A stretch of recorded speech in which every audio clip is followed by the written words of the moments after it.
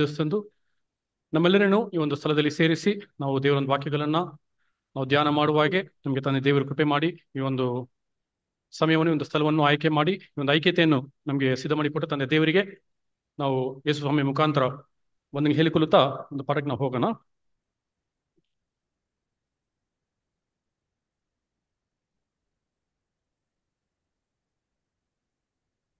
So brother ಬಂದ್ಬಿಟ್ಟು ತಮಿಳಲ್ಲೂ ಬಂದ್ಬಿಟ್ಟು ನೀವು ಪಾಯಿಂಟ್ ಟಚ್ ಮಾಡಿ ಅಂತ ಹೇಳಿದ್ರು. ಸೊ ನಾನು ಏನು ಮಾಡ್ತೀನಿ ಅಂತ ಹೇಳಿದ್ರೆ ಕನ್ನಡದಲ್ಲಿ ಫಸ್ಟ್ ಸಬ್ಜೆಕ್ಟ್ನ ಮುಗಿಸ್ಬಿಡ್ತೀನಿ. ಲಾಸ್ಟಲ್ಲಿ ಒಂದು 15-20 ಮಿನಿಟ್ಸ್ ಬಂದ್ಬಿಟ್ಟು ನಾನು ಅದನ್ನ ತಮಿಳಲ್ಲಿ ಕಂಡೆನ್ಸ್ ಮಾಡಿಬಿಟ್ಟು ಅದರ ಒಂದು ತಾತ್ಪರ್ಯವನ್ನ ಅದೊಂದು ಸಮರಿ ನಾನು ಏನು ಮಾಡ್ತೀನಿ ಅಂತಂದ್ರೆ ತಮಿಳಲ್ಲಿ ನಾನು ಅದನ್ನ ತಿಳಿಸ್ಕೊಡ್ತೀನಿ ಪ್ರೀತಿಯ ಸಹೋದರರೇ. ಸೊ ಇದನ್ನ ಪಾಠಕ್ಕೆ ಧಾರಿಸ್ಕೊಂಡ ಒಂದು ವಾಕ್ಯ ಯಾಕೋಬನ ಬರೆದ ಒಂದು ಪತ್ರಿಕೆ 2ನೇ ಅಧ್ಯಾಯ 13ನೇ ವಚನ. ಯಾಕೋಬ 2:13, ಜೇಮ್ಸ್ 2:13. ಯಾವನಾದರೂ ಪಾಪ ಮಾಡುವುದಕ್ಕೆ ಪ್ರೇರೇಪಿಸಲ್ಪಡುವಾಗ ಈ ಪ್ರೇರಣೆಯು ನನಗೆ ದೇವರಿಂದ ಉಂಟಾಯಿತೆಂದು ಹೇಳಬಾರದು. 2:13, 2:13. ಕರುಣೆ ತೋರಿಸದೇ ಇರುವವನಿಗೆ ನ್ಯಾಯ ತೀರ್ಮಾನದಲ್ಲಿ ಕರುಣೆಯು ತೋರಿಸಲ್ಪಡುವುದಿಲ್ಲ. ಕರುಣೆಯು ನ್ಯಾಯ ತೀರ್ಮಾನವನ್ನು ಗೆದ್ದು ಹಿಗ್ಗುತ್ತದೆ. ಓಕೆ. ಸೊ ನಾವು ಪಾಠದ ಒಂದು ಹೆಸರು ಒಂದು ವಿಷಯ ನಾವು ನೋಡೋದಾದ್ರೆ ಜಸ್ಟಿಸ್ ಅಂಡ್ ಮರ್ಸಿ, ನೀತಿ ನಿರ್ಣಯ ಮತ್ತೆ ಕರುಣೆ ಎಂಬ ಒಂದು ಅಡಿದಾವರಲ್ಲಿ ಒಂದು ಪಾಠ ನೋಡೋಣ ಪ್ರೀತಿಯ ಸಹೋದರರೇ. ಸೊ ಒಂದು ವಾಕ್ಯದಲ್ಲಿ ನಾವು ನೋಡ್ಬೇಕಂತಂದ್ರೆ ಈ ಒಂದು ವಾಕ್ಯನೇ ಮೇನ್ ಆಗಿರೋ ಒಂದು ವಾಕ್ಯ. ಇದರ ಒಂದು ಹಿನ್ನೆಲೆಯಲ್ಲಿನೇ ಇವತ್ತು ಫುಲ್ ಎಂಟರ್ ಒಂದು ಪಾಠ ನಾವು ನೋಡ್ತೀವಿ. ಸೊ ಇದನ್ನ ನೋಡುವಾಗ ಕರುಣೆಯು ನ್ಯಾಯ ತೀರ್ಮಾನವನ್ನು ಗೆದ್ದು ಹಿಗ್ಗುತ್ತದೆ ಎಂಬ ಒಂದು ವಿಷಯ ನಾವು ಏನ್ ಮಾಡ್ತೀವಿ ಅಂತಂದ್ರೆ ನಾವು ನೋಡ್ತೀವಿ. ಸೊ ಇವಾಗ ಈ ಕರುಣೆ ಎಂಬ ಒಂದು ಕಾರ್ಯ ನಾವು ನೋಡೋದಾದ್ರೆ ಹಲವಾರು ಕಡೆ ಬೈಬಲಲ್ಲಿ ಸತ್ಯವೇದದಲ್ಲಿ ಕರುಣೆನ ಬಂದ್ಬಿಟ್ಟು ಪ್ರೀತಿಗೂ ಏನ್ ಮಾಡಿದ್ದಾರೆ, ಹೋಲಿಕೆ ಮಾಡಿ ಮಾತಾಡಿದ್ದಾರೆ ಅಲ್ವಾ. ಕೆಲವೊಂದ್ ಕಡೆ ಬಂದ್ಬಿಟ್ಟು ಕರುಣೆ ಬಂದ್ಬಿಟ್ಟು ಅದು ಯಾವ ಒಂದು ಭಾವನೆನ ತೋರಿಸುವಂತದ್ದಾಗಿದೆ ಅಂತ ಹೇಳಿದ್ರೆ ಅದು ಪ್ರೀತಿಯ ಒಂದು ಭಾವನೆನ ತೋರಿಸುವಂತದ್ದಾಗಿ ಇದೆ ಅಲ್ವೇ. ಸೊ ಈ ಒಂದು ವಾಕ್ಯ ನಾವು ಓದುವಾಗ ಮುಖ್ಯವಾಗಿ ನಾವು ಅಪಾರ್ಥ ಮಾಡ್ಕೊಂಡ್ಬಿಡ್ಬಾರ್ದು. ಯಾಕಂದ್ರೆ ಇದು ಒಂಥರ ಒಂದು ರೀತಿಯಲ್ಲಿ ಅಪಾರ್ಥ ಆಗುವಂತ ಒಂದು ವಾಕ್ಯವಾಗಿದೆ. ಸೊ ಅದನ್ನ ನಾವು ಸರಿಯಾಗಿ ರೀತಿ ನಾವು ತಿಳ್ಕೊಂಡ್ಬಿಟ್ರೆ ಅದ್ರಲ್ಲಿ ಒಂದು ಅರ್ಥ ನಮಗೆ ಗೊತ್ತಾಗ್ಬಿಟ್ರೆ ಅದನ್ನ ಅಪಾರ್ಥ ಮಾಡದೆ ಸರಿಯಾದ ರೀತಿಯಲ್ಲಿ ನಾವು ಏನ್ ಮಾಡ್ತೀವಿ ಅಂತಂದ್ರೆ ಅದನ್ನ ನಾವು ಅರ್ಥ ಮಾಡ್ಕೋಬಹುದು. ಸೊ ಇಲ್ಲಿ ನೀತಿ ನಿರ್ಣಯ ಅಂತ ಹೇಳಲ್ಪಟ್ಟಿರುವಂತ ಒಂದು ವಿಷಯ ಅದು ಏನ ಸೂಚನೆ ಮಾಡ್ತದೆ ಅಂತಂದ್ರೆ ಅದು ಗಾಡ್ಸ್ ಜಸ್ಟಿಸ್, ದೇವರ ಒಂದು ನೀತಿ ಅಂತ ನಾವು ನೋಡ್ತೀವಿ. ಕರುಣೆ ಅಂತ ನೋಡ್ಬೇಕಂತಂದ್ರೆ ಅದನ್ನ ಪ್ರೀತಿಯನ್ನ ತರ ನಾವೇನ್ ಮಾಡ್ಕೊಳ್ಳೋಣ, ಪ್ರೀತಿನ ಅದು ಪ್ರೀತಿಯ ಒಂದು ಭಾವನೆ ಇರೋದ್ರಿಂದ, ಪ್ರೀತಿಯ ಒಂದು ಭಾವನೆದಲ್ಲಿ ಇರೋದ್ರಿಂದ ನಾವು ಪ್ರೀತಿ ಅಂತ ಏನ್ ಮಾಡೋಣ ಅಂತ ನಾವು ಅನ್ಕೊಳ್ಳೋಣ. ಅದಕ್ಕೆ ಒಂದು ಆಧಾರ ವಾಕ್ಯ ನಾವು ನೋಡ್ಬೇಕಂತಂದ್ರೆ ಪ್ರೀತಿಯ ಸಹೋದರರೇ ನೋಡಿ, ದೇವರ ಒಂದು ಕರುಣೆ ಬಂದ್ಬಿಟ್ಟು ಅದು ಪ್ರೀತಿನ ಪ್ರಕಟಿಸುವಂತದ್ದಾಗಿ ಇದೆ ಅಂತ ನಾವೇನ್ ಮಾಡ್ತೀವಿ, ನಾವು ನೋಡ್ತೀವಿ ಅಲ್ವೇ. ನೋಡಿ ವಚನವನ್ನು ನೋಡಿ, ಎಫೆಸಿಯದವರಿಗೆ ಬರೆದ ಪತ್ರಿಕೆ 2ನೇ ಅಧ್ಯಾಯ 4-5 ವಚನಗಳು. ಎಫೆಷಿಯನ್ಸ್ ಚಾಪ್ಟರ್ 2 ವರ್ಸ್ 4 and 5. ಆದರೆ ಕರುಣಾನಿಧಿಯಾಗಿರುವ ದೇವರು ನಮ್ಮ ಮೇಲೆ ಮಹಾ ಪ್ರೀತಿಯನ್ನಿಟ್ಟು ಅಪರಾಧಗಳ ದೆಸೆಯಿಂದ ಸತ್ತವರಾಗಿದ್ದ ನಮ್ಮನ್ನು ಕ್ರಿಸ್ತನೊಂದಿಗೆ ಬದುಕಿಸಿದನು. ಕೃಪೆಯಿಂದಲೇ ರಕ್ಷಣೆ ಹೊಂದಿದವರಾಗಿದ್ದೀರಿ. ನೋಡಿದ್ರ, ಕರುಣಾಮಯನಾಗಿರುವ ದೇವರಿಂದ, ಕರುಣಾಮಯನಾಗಿ ದೇವರು ಇರೋದ್ರಿಂದಾನೇ ಪ್ರೀತಿ ಏನಿತ್ತು ಅವರಲ್ಲಿ, ಬಹಳವಾದ ಒಂದು ಪ್ರೀತಿಯಲ್ಲಿ ಅವ್ರ ಹತ್ರ ತೋರ್ ಬಂತು ಅಂತ ನಾವು ನೋಡ್ತೀವಿ. ಸರಿನಾ? ಸೊ ಈ ಒಂದು ವಾಕ್ಯ ನಾವು ಯಾವ ರೀತಿ ತಗೋಬೇಕಂತ ಹೇಳಿದ್ರೆ ಕರುಣೆ ನೀತಿ ನಿರ್ಣಯವನ್ನು ಗೆದ್ದು ಹಿಗ್ಗುತ್ತದೆ ಅನ್ನೋ ಬದಲು ಬಂದ್ಬಿಟ್ಟು ಪ್ರೀತಿ ಬಂದ್ಬಿಟ್ಟು ನೀತಿ ನಿರ್ಣಯ ಏನ್ ಮಾಡ್ತಾ ಇದೆ, ಗೆದ್ದು ಹಿಗ್ಗುತ್ತಾ ಇದೆ ಅಂತ ಹೇಳ್ಬಿಟ್ಟು ಏನ್ ಮಾಡೋಣ ಅಂತಂದ್ರೆ ನಾವು ನೋಡೋಣ ಪ್ರೀತಿಯ ಸಹೋದರರೇ ಅಲ್ವೇ. ಸೊ ಇವಾಗ ನಮಗೆ ಮುಖ್ಯವಾಗಿರೋ ಒಂದು ಕಾರ್ಯ ನಾವು ನೋಡೋದಾದ್ರೆ ಈ ಒಂದು ವಾಕ್ಯ ನಮಗೆ ಏನ್ ತಿಳ್ಸ್ಕೊಡತ್ತೆ, ಏನದು ಅರ್ಥ ಕೊಡುತ್ತೆ, ಏನದು ಅರ್ಥ ಕೊಡಲ್ಲ ಎಂಬ ಒಂದು ವಿಷಯ ನಾವೇನ್ ಮಾಡ್ಕೋಬೇಕು, ನಾವು ಸರಿಯಾದ ರೀತಿಯಲ್ಲಿ ಅದನ್ನ ತಿಳ್ಕೋಬೇಕು ಅಲ್ವೇ. ಸೊ ಈ ಒಂದು ವಾಕ್ಯದಲ್ಲಿ ಏನ್ ಕೊಡಲ್ಪಟ್ಟಿದೆ ಅಂತಂದ್ರೆ ದೈವಿಕವಾಗಿರುವ ಪ್ರೀತಿಯು, divine love is ಟ್ರಯಂಫಿಂಗ್ over divine justice. ದೈವಿಕವಾಗಿರೋ ಪ್ರೀತಿಯು ದೈವಿಕವಾಗಿರೋ ನೀತಿಯ ಮೇಲೆ ಏನ್ ಮಾಡ್ತಾ ಇದೆ ಅಂತಂದ್ರೆ ಗೆದ್ದು ಹಿಗ್ಗುತ್ತಾ ಇದೆ ಅಂತ ನಾವು ಅರ್ಥ ಮಾಡ್ಕೋವಾಗ, ದೈವಿಕವಾಗಿರೋ ನೀತಿಯಲ್ಲಿ ಅಂದ್ರೆ ಕೊರತೆ ಇತ್ತಾ, ಆ ರೀತಿಯಲ್ಲಿ ನಾವು ಅರ್ಥ ಮಾಡ್ಕೋಬಾರ್ದು. ದೈವಿಕವಾಗಿರೋ ನೀತಿಯಲ್ಲಿ ಕೊರತೆ ಇತ್ತ ಅಂತ ಹೇಳಿದ್ರೆ ಖಂಡಿತವಾಗ್ಲೂ ದೈವಿಕವಾಗಿರೋ ನೀತಿಯಲ್ಲಿ ಯಾವುದೇ ರೀತಿಯಾದ ಒಂದು ಕೊರತೆ ಇರಲಿಲ್ಲ. ಅದು ಪರಿಪೂರ್ಣವಾದದ್ದು, ಅದು ಸ್ಥಿರವಾದದ್ದು ಅಲ್ವಾ. ದೇವರ ಒಂದು ನೀತಿಯಲ್ಲಿ ಯಾವುದೇ ಒಂದು ಕೊರತೆ ಏನ್ ಮಾಡೋಕ್ಕಾಗಲ್ಲ, ನಾವು ಕಂಡುಹಿಡಿಯೋದಕ್ಕೆ ಆಗೋದು ಇಲ್ಲ, ಅದನ್ನ ಪ್ರಶ್ನೆ ಮಾಡೋದಕ್ಕೂ ಆಗೋದಿಲ್ಲ ಪ್ರೀತಿಯ ಸಹೋದರರೇ. ಸೊ ಹಂಗಿರ್ಬೇಕಂತ ಹೇಳಿದ್ರೆ ನೀತಿ ಯಾವುದೇ ರೀತಿಯಲ್ಲಿ ಏನಾಗಿಲ್ಲ ಅಂತಂದ್ರೆ ಅಲ್ಲಿ ಕೊರತೆ, ಆ ನೀತಿಯಲ್ಲಿ ಯಾವುದೇ ರೀತಿಯ ಕೊರತೆ ಇರಲಿಲ್ಲ. ಏನಕ್ಕಂತಂದ್ರೆ ದೇವರು ಮಾಡುವಂತ ಎಲ್ಲಾ ಒಂದು ಕಾರ್ಯಗಳು ಪ್ರೀತಿಯ ಸಹೋದರರೇ ಅದು ನೀತಿಗೆ ಅನುಸಾರವಾಗಿನೇ ಇರಬೇಕು ಅಲ್ವಾ. ನೀತಿ ಇಲ್ದಿರ ಯಾವ ಒಂದು ಕಾರ್ಯವನ್ನು ದೇವ್ರು ಏನ್ ಮಾಡೋಣ ಅಂತಂದ್ರೆ ಯಾವ ಒಂದು ಕಾರ್ಯವನ್ನು ದೇವರು ನಡೆಸೋದೇ ಇಲ್ಲ ಅಲ್ವೇ. ನಾವು ಬಂದ್ಬಿಟ್ಟು ಇದಕ್ಕೆ ಒಂದು ಒಳ್ಳೆ ಒಂದು ವಚನ ನಾವು ತಗೋಬೇಕಂತಂದ್ರೆ 89ನೇ ಕೀರ್ತನೆ 14ನೇ ವಚನದಲ್ಲಿ ನೋಡಿ, ವಚನ ಓದಿ ಇಷ್ಟರದು ಅರ್ಧ ಮಾತ್ರ ಓದಿ ವಚನ. Psalms 89:14. ನೀತಿ ನ್ಯಾಯಗಳು ನಿನ್ನ ಸಿಂಹಾಸನದ ಅಸ್ತಿವಾರವು. ಸಾಕು ಅಲ್ವಾ? ಸೊ ನೀತಿ ನ್ಯಾಯವು ನಿಮ್ಮ ಸಿಂಹಾಸನದ ಅಸ್ತಿವಾರ ಅಂತ ಹೇಳಿದ ತಕ್ಷಣ ನಿಮ್ಗೆ ಆ ವಾಕ್ಯ ಏನಾಗ್ಬಿಡುತ್ತೆ? ಆ ವಾಕ್ಯ ಜ್ಞಾಪಕ ಬಂದ್ಬಿಡ್ತದೆ. ಬಟ್ ಆದ್ರೆ ಸಾಮಾನ್ಯವಾಗಿ ನಾವು ಓದುವಾಗ ಆ ವಾಕ್ಯದಲ್ಲಿರುವ 2ನೇ ಭಾಗನ ಏನ್ ಮಾಡ್ಬಿಡ್ತೀವಿ? ಬಿಟ್ಬಿಡ್ತೀವಿ ಅಲ್ವಾ? ಯಾಕಂದ್ರೆ ಆ ಒಂದು 2ನೇ ಭಾಗದಲ್ಲಿ ಒಂದು ಪಾಠದ ಮುಖ್ಯವಾಗಿ ಅರ್ಥ ಏನಾಗಿದೆ ಅಂತ ಅಲ್ಲಿ ಅಡಗಿದೆ ಅಲ್ವಾ? ಮಿಕ್ಕಿರೋ ಒಂದು ವಾಕ್ಯನ ಓದಿಸ್ತಾ ಇರೋದು, ನಿನ್ನ ಸಾನ್ನಿಧ್ಯ ದೂತರು ಪ್ರೀತಿ ಸತ್ಯತೆಗಳೇ. ಸೊ ಆ ವಾಕ್ಯನ ಪೂರ್ತಿಯಾಗಿ ಓದಿ. ನೀತಿ ನ್ಯಾಯಗಳು ನಿನ್ನ ಸಿಂಹಾಸನದ ಅಸ್ತಿವಾರವು, ನಿನ್ನ ಸಾನ್ನಿಧ್ಯ ದೂತರು ಪ್ರೀತಿ ಸತ್ಯತೆಗಳೇ. ಸೊ ಈ ಒಂದು ವಾಕ್ಯನ ಓದುವಾಗ ಪ್ರೀತಿಯ ಸಹೋದರರೇ, ನಮ್ಗೆ ಏನೊಂದು ವಿಷಯ ನಮಗೆ ತಿಳಿಬರುತ್ತೆ ಅಂತ ಹೇಳಿದ್ರೆ, ಅದರಲ್ಲಿ ಎರಡು ವಿಷಯಗಳು, 2 ಅಂಶಗಳು ಒಟ್ಟುಗೂಡಿರೋದನ್ನ ನಾವು ನೋಡ್ಬೋದು. ಯಾವ್ಯಾವ ಅಂಶಗಳು ಒಟ್ಟುಗೂಡಿದೆ ಅಂತ ಹೇಳಿದ್ರೆ, ಪ್ರೀತಿ ಮತ್ತೆ ನೀತಿ ಎಂಬ ಒಂದು ವಿಷಯ ಏನಾಗಿದೆ ಅಂತ ಹೇಳಿದ್ರೆ ಇಲ್ಲಿ ಒಟ್ಟುಗೂಡಿದೆ ಪ್ರೀತಿಯ ಸಹೋದರರೇ ಅಲ್ವಾ? ಸೊ ದೇವರು ಬಂದ್ಬಿಟ್ಟು, ದೇವರ ಒಂದು ಸಿಂಹಾಸನವು ನೀತಿ ನ್ಯಾಯದಲ್ಲಿ ಅಸ್ತಿವಾರ ಆಗಿದ್ರು ಅವರು ಪ್ರೀತಿಗೆ ಅನುಸಾರವಾಗಿ ಏನ್ ಮಾಡ್ತಾರೆ? ಪ್ರೀತಿಯೇ ತಕ್ಕ ಪ್ರೀತಿನ ಒಂದು ವಿಷಯ ಏನ್ ಮಾಡ್ತಾರೆ ಅಂತಂದ್ರೆ ಬಿಡೋದಿಲ್ಲ. ಸೊ ಪ್ರೀತಿಯ ಒಂದು ಕಾರ್ಯ ಏನಿದೆ ಅಂತ ಹೇಳಿದ್ರೆ ಅಲ್ಲಿ ಪ್ರೀತಿಯ ಒಂದು ಕಾರ್ಯನೂ ಅಲ್ಲಿ ಇದೆ ಅಂತ ನಾವು ನೋಡ್ತೀವಿ ಪ್ರೀತಿಯ ಸಹೋದರರೇ ಅಲ್ವೇ? ಸೊ ಅದಕ್ಕೆ ನಾವು ನೋಡೋದಾದ್ರೆ ವಾಕ್ಯದಲ್ಲಿ ನಾವು ನೋಡ್ಬೇಕಂತಂದ್ರೆ ದೇವರು ಹೆಂಗಿದ್ದಾರೆ ಅಂತ ಹೇಳಿದ್ರೆ ದೇವರು ಪ್ರೀತಿಯಾಗಿ ಇದ್ದಾರೆ ಅಲ್ವಾ? ಗಾಡ್ ಇಸ್ ಲವ್ ಅಂತ ನಾವು ನೋಡ್ತೀವಲ್ವೇ? ತುಂಬಾ ಮುಖ್ಯವಾಗಿ ನ್ಯೂ ಟೆಸ್ಟಮೆಂಟ್ ಅಲ್ಲಿ ದೇವರ ಒಂದು ಕ್ಯಾರೆಕ್ಟರ್ ಬಂದು ಏನಾಗ್ತದೆ, ಹೈಲೈಟಿಂಗ್ ಕ್ಯಾರೆಕ್ಟರ್ ಯಾವ್ದು ಬರ್ತದೆ ಅಂತ ಹೇಳಿದ್ರೆ god is love, god is justice ಅಂತ ಹೇಳೋದಿಲ್ಲ ಅಲ್ವಾ? ದೇವರು ಪ್ರೀತಿಯಾಗಿ ಇದ್ದಾರೆ. ಯಾಕೆ ಗಾಡ್ ಇಸ್ ಜಸ್ಟಿಸ್ ಅಂತ ಹೇಳೋದಿಲ್ಲ ಅಂತ ಹೇಳಿದ್ರೆ justice is an integral part of his character. ಆತನಲ್ಲಿ ಬಂದ್ಬಿಟ್ಟು ಮಾಡುವಂತ ಎಲ್ಲಾ ಒಂದು ಕಾರ್ಯಗಳು ಏನಿದೆ ಅಂತ ಹೇಳಿದ್ರೆ ಅದು ನೀತಿಯಲ್ಲಿ ಇರೋದ್ರಿಂದ ದೇವರ ಒಂದು ಮುಖ್ಯವಾಗಿ ಒಂದು ಕ್ಯಾರೆಕ್ಟರ್ ಯಾವ್ದನ್ನ ಹೊರಗಡೆ ತಗೊಂಡ್ಬರ್ತಾರೆ ಅಂತ ಹೇಳಿದ್ರೆ ಪ್ರೀತಿಯ ಒಂದು ವಿಷಯನ ಹೊರಗಡೆ ತಗೊಂಡ್ಬರ್ತಾರೆ ಅಲ್ವೇ? ತುಂಬಾ ಮುಖ್ಯವಾಗಿ ಅಲ್ವೇ? ಸೊ ಇವಾಗ ಇದನ್ನ ನಾವು ಸರಿಯಾದ ರೀತಿಯಲ್ಲಿ ಆಗ ಅರ್ಥ ಮಾಡ್ಕೋಬೇಕಂತ ಹೇಳಿದ್ರೆ ಯಾವ ರೀತಿಯಲ್ಲಿ ಬಂದ್ಬಿಟ್ಟು ಪ್ರೀತಿ ನ್ಯಾಯ ತೀರ್ಮಾನವನ್ನು ಗೆದ್ದು ಹಿಗ್ಗುತ್ತದೆ ಒಂದು ವಿಷಯನ ಅರ್ಥ ಮಾಡ್ಕೋಬೇಕಂತ ಹೇಳಿದ್ರೆ ದೇವರ ಒಂದು ಗುಣಗಳು ಅಲ್ವಾ? ದೇವರ ಒಂದು ಗುಣಗಳು ಎಷ್ಟ್ರಿ?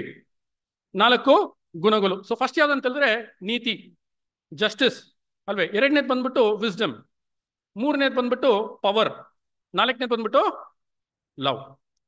ಸೊ ಈ ಒಂದು ಕ್ಯಾರೆಕ್ಟರ್ಸ್ ನಾವು ಅರ್ಥ ಮಾಡ್ಕೊಂಡ್ಬಿಟ್ರೆ ನಮಗೆ ಒಂದು ಪಾಠ ತುಂಬಾ ಸುಲಭವಾಗಿ ಏನಾಗ್ಬಿಡ್ತದೆ, ಅರ್ಥ ಆಗ್ಬಿಡುತ್ತೆ. ನೋಡಿ, ಜಸ್ಟಿಸ್ ಅಂತ ಹೇಳ್ಬೇಕಂತಂದ್ರೆ ದೇವರ ನೀತಿ ಅಂತ ಹೇಳ್ಬೇಕಂತಂದ್ರೆ ಇದು ಏನು ಅಂತ ನೋಡೋದಾದ್ರೆ ಪ್ರೀತಿಯ ಸಹೋದರರೇ, ದೇವರು ಮಾಡುವ ಎಲ್ಲಾ ಒಂದು ಕಾರ್ಯಗಳು ಅದು ಹೆಂಗಿರ್ಬೇಕ್ರಿ? ನೀತಿ ಒಳಗಡೆನೆ ಇರಬೇಕು. ಅಂದ್ರೆ justice is the boundary of every work that he does. ಅದು ಬಂದ್ಬಿಟ್ಟು ಒಂದು ಗದಿಗೆರೆಯಾಗಿ ಇದೆ, ಇಲ್ಲ ಎಲ್ಲೆಗೆರೆಯಾಗಿ ಏನ್ರಿ ಆ ನೀತಿಯ ಒಂದು ಬೌಂಡ್ರಿ ದೇವರು ಏನ್ ಮಾಡ್ಬೇಕು? ಎಲ್ಲ ಒಂದು ಕಾರ್ಯಗಳನ್ನ ನಡೆಸ್ಬೇಕು. ಸರಿನಾ? ಇವಾಗ ಆ ಒಂದು ನೀತಿಯ ಒಂದು ಕಾರ್ಯಗಳು, ನೀತಿಗೆ ಅನುಸಾರವಾಗಿನೇ ಕಾರ್ಯಗಳನ್ನ ನಡೆಸುವಂತೆ ಒಂದು ಪ್ಲಾನ್ ಏನ್ ಮಾಡ್ಬೇಕು? ದೇವರು ರೆಡಿ ಮಾಡ್ಬೇಕು ಅಲ್ವಾ? ಆ ಪ್ಲಾನ್ ರೆಡಿ ಮಾಡಿದ್ದೆ ದೇವರ ಒಂದು ವಿಸ್ಡಮ್.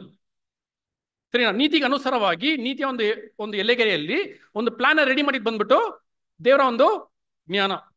ಸರಿನಾ? ಇವಾಗ ಈ ಒಂದು ಪ್ಲಾನ್ ಅನ್ನ ಕಾರ್ಯರೂಪದಲ್ಲಿ ಏನ್ ಮಾಡ್ಬೇಕು? ಅದನ್ನ ತರಬೇಕು ಅಲ್ವೇ? ಅದನ್ನ ಪೂರ್ಣಗೊಳಿಸ್ಬೇಕು.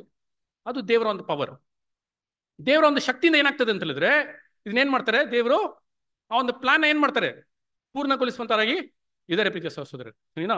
ಇವಾಗಲೇ ಹೈಲೈಟಿಂಗ್ ಆಗಿ ನೋಡ್ಬೇಕಾದ ವಿಷಯ ಅಂತ ಹೇಳಿದ್ರೆ ಪ್ರೀತಿ ಅಂತ ನೋಡಿದ ಪ್ರೀತಿಯ ಸಹೋದರರೇ, ಈ ಒಂದು ದೇವರ ನೀತಿ, ದೇವರ ಒಂದು ಜ್ಞಾನ ಅಲ್ವೇ, ದೇವರ ಒಂದು ಶಕ್ತಿ, ಇದೆಲ್ಲಾನು ಯಾವುದಕ್ಕೋಸ್ಕರ ಕೆಲಸ ಮಾಡ್ತಿದೆ ಅಂತ ಹೇಳಿದ್ರೆ ದೇವರ ಪ್ರೀತಿ ವ್ಯಕ್ತಪಡೋದಕ್ಕೋಸ್ಕರ ಏನಾಗ್ತಾ ಇದೆ?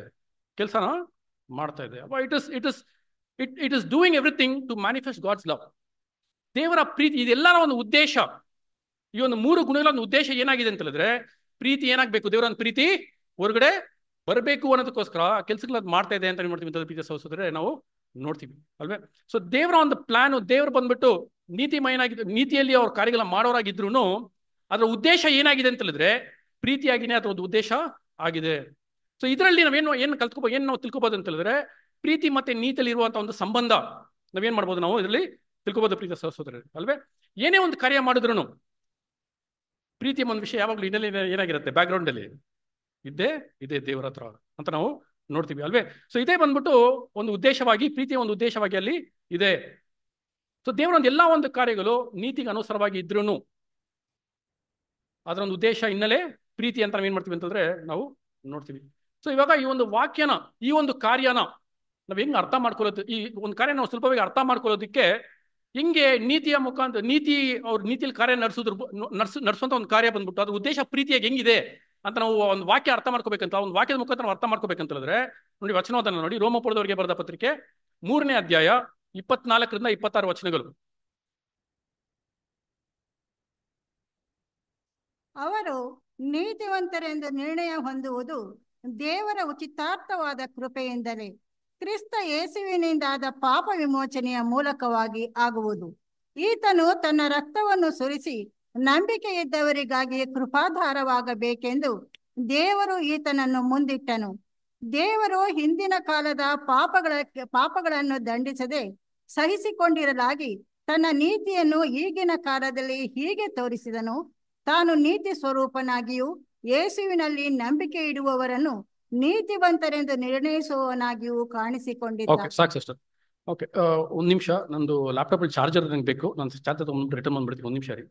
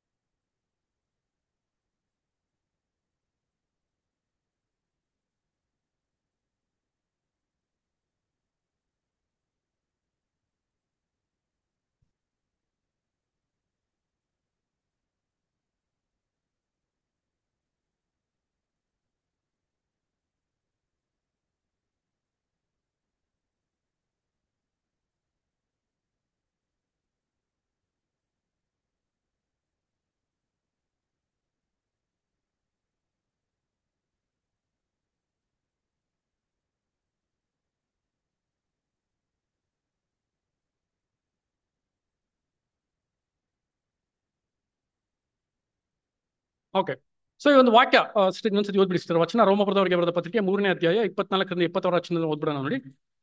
ಅವರು ನೀತಿವಂತರೆಂದು ನಿರ್ಣಯ ಹೊಂದುವುದು ದೇವರ ಉಚಿತಾರ್ಥವಾದ ಕೃಪೆಯಿಂದಲೇ ಕ್ರಿಸ್ತ ಯೇಸುವಿನಿಂದಾದ ಪಾಪ ವಿಮೋಚನೆಯ ಮೂಲಕವಾಗಿ ಆಗುವುದು. ಈತನು ತನ್ನ ರಕ್ತವನ್ನು ಸುರಿಸಿ ನಂಬಿಕೆ ಇದ್ದವರಿಗಾಗಿ ಕೃಪಾಧಾರವಾಗಬೇಕೆಂದು ದೇವರು ಈತನನ್ನು ಮುಂದಿಟ್ಟನು. ಓಕೆ, ಸಾಕು ಸಿಸ್ಟರ್, ಸಾಕು. ಸೊ ಈ ಒಂದು ವಾಕ್ಯದಲ್ಲಿ ನಮ್ಗೆ ಏನ್ ತಿಳಿದು ಬರ್ತದೆ ಪ್ರೀತಿ ಸಹೋದರರೇ, ನೋಡಿ, ಅಲ್ಲಿ ದೇವರ ಒಂದು ನೀತಿ ಏನಾಗಬೇಕಾಗಿತ್ತು? ನೆರವೇರ್ಬೇಕಾಗಿತ್ತು.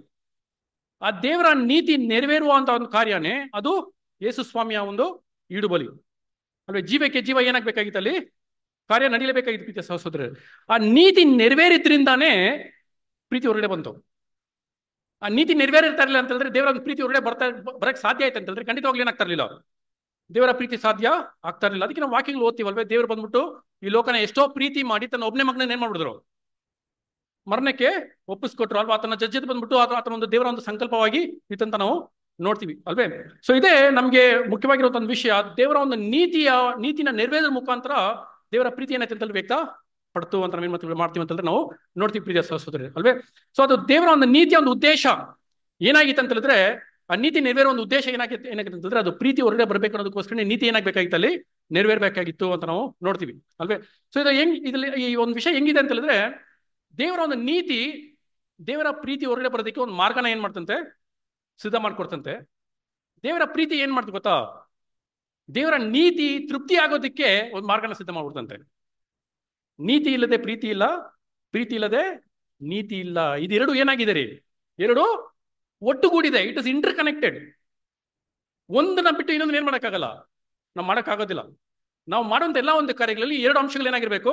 ಇರಬೇಕು. ದೇವರು ಈ ಒಂದು ಕಾರ್ಯದಲ್ಲಿ ಈ ಒಂದು ರೀತಿಯಲ್ಲಿ ಏನ್ ಮಾಡ್ತಾ ಇದ್ದಾರೆ ಅಂತಂದ್ರೆ ಅವರ ಕೆಲಸಗಳನ್ನ ದೇವರು ಮಾಡ್ತಾ ಇದ್ದಾರೆ ಅಲ್ವೇ. ಸೊ ಈ ಒಂದು ಪ್ರೀತಿ ಪ್ರಕಟ ಆದಾಗ ಅಲ್ಲಿ ಏನಾಯ್ತು ಅಂತ ಹೇಳಿದ್ರೆ, ದೈವಿಕವಾಗಿರೋ ಪ್ರೀತಿ ಬಂದ್ಬಿಟ್ಟು ನೀತಿನ ಗೆದ್ದು ಹಿಗ್ಗುತ್ತಾ ಇರುವಂತ ಒಂದು ಡೈಮೆನ್ಷನ್ ಏನಂತಂದ್ರೆ ಅಲ್ಲಿ ಬರುತ್ತೆ ಅಂತ ನಾವು ನೋಡ್ತೀವಿ ಪ್ರೀತಿಯ ಸಹೋದರರೇ ಅಲ್ವೇ.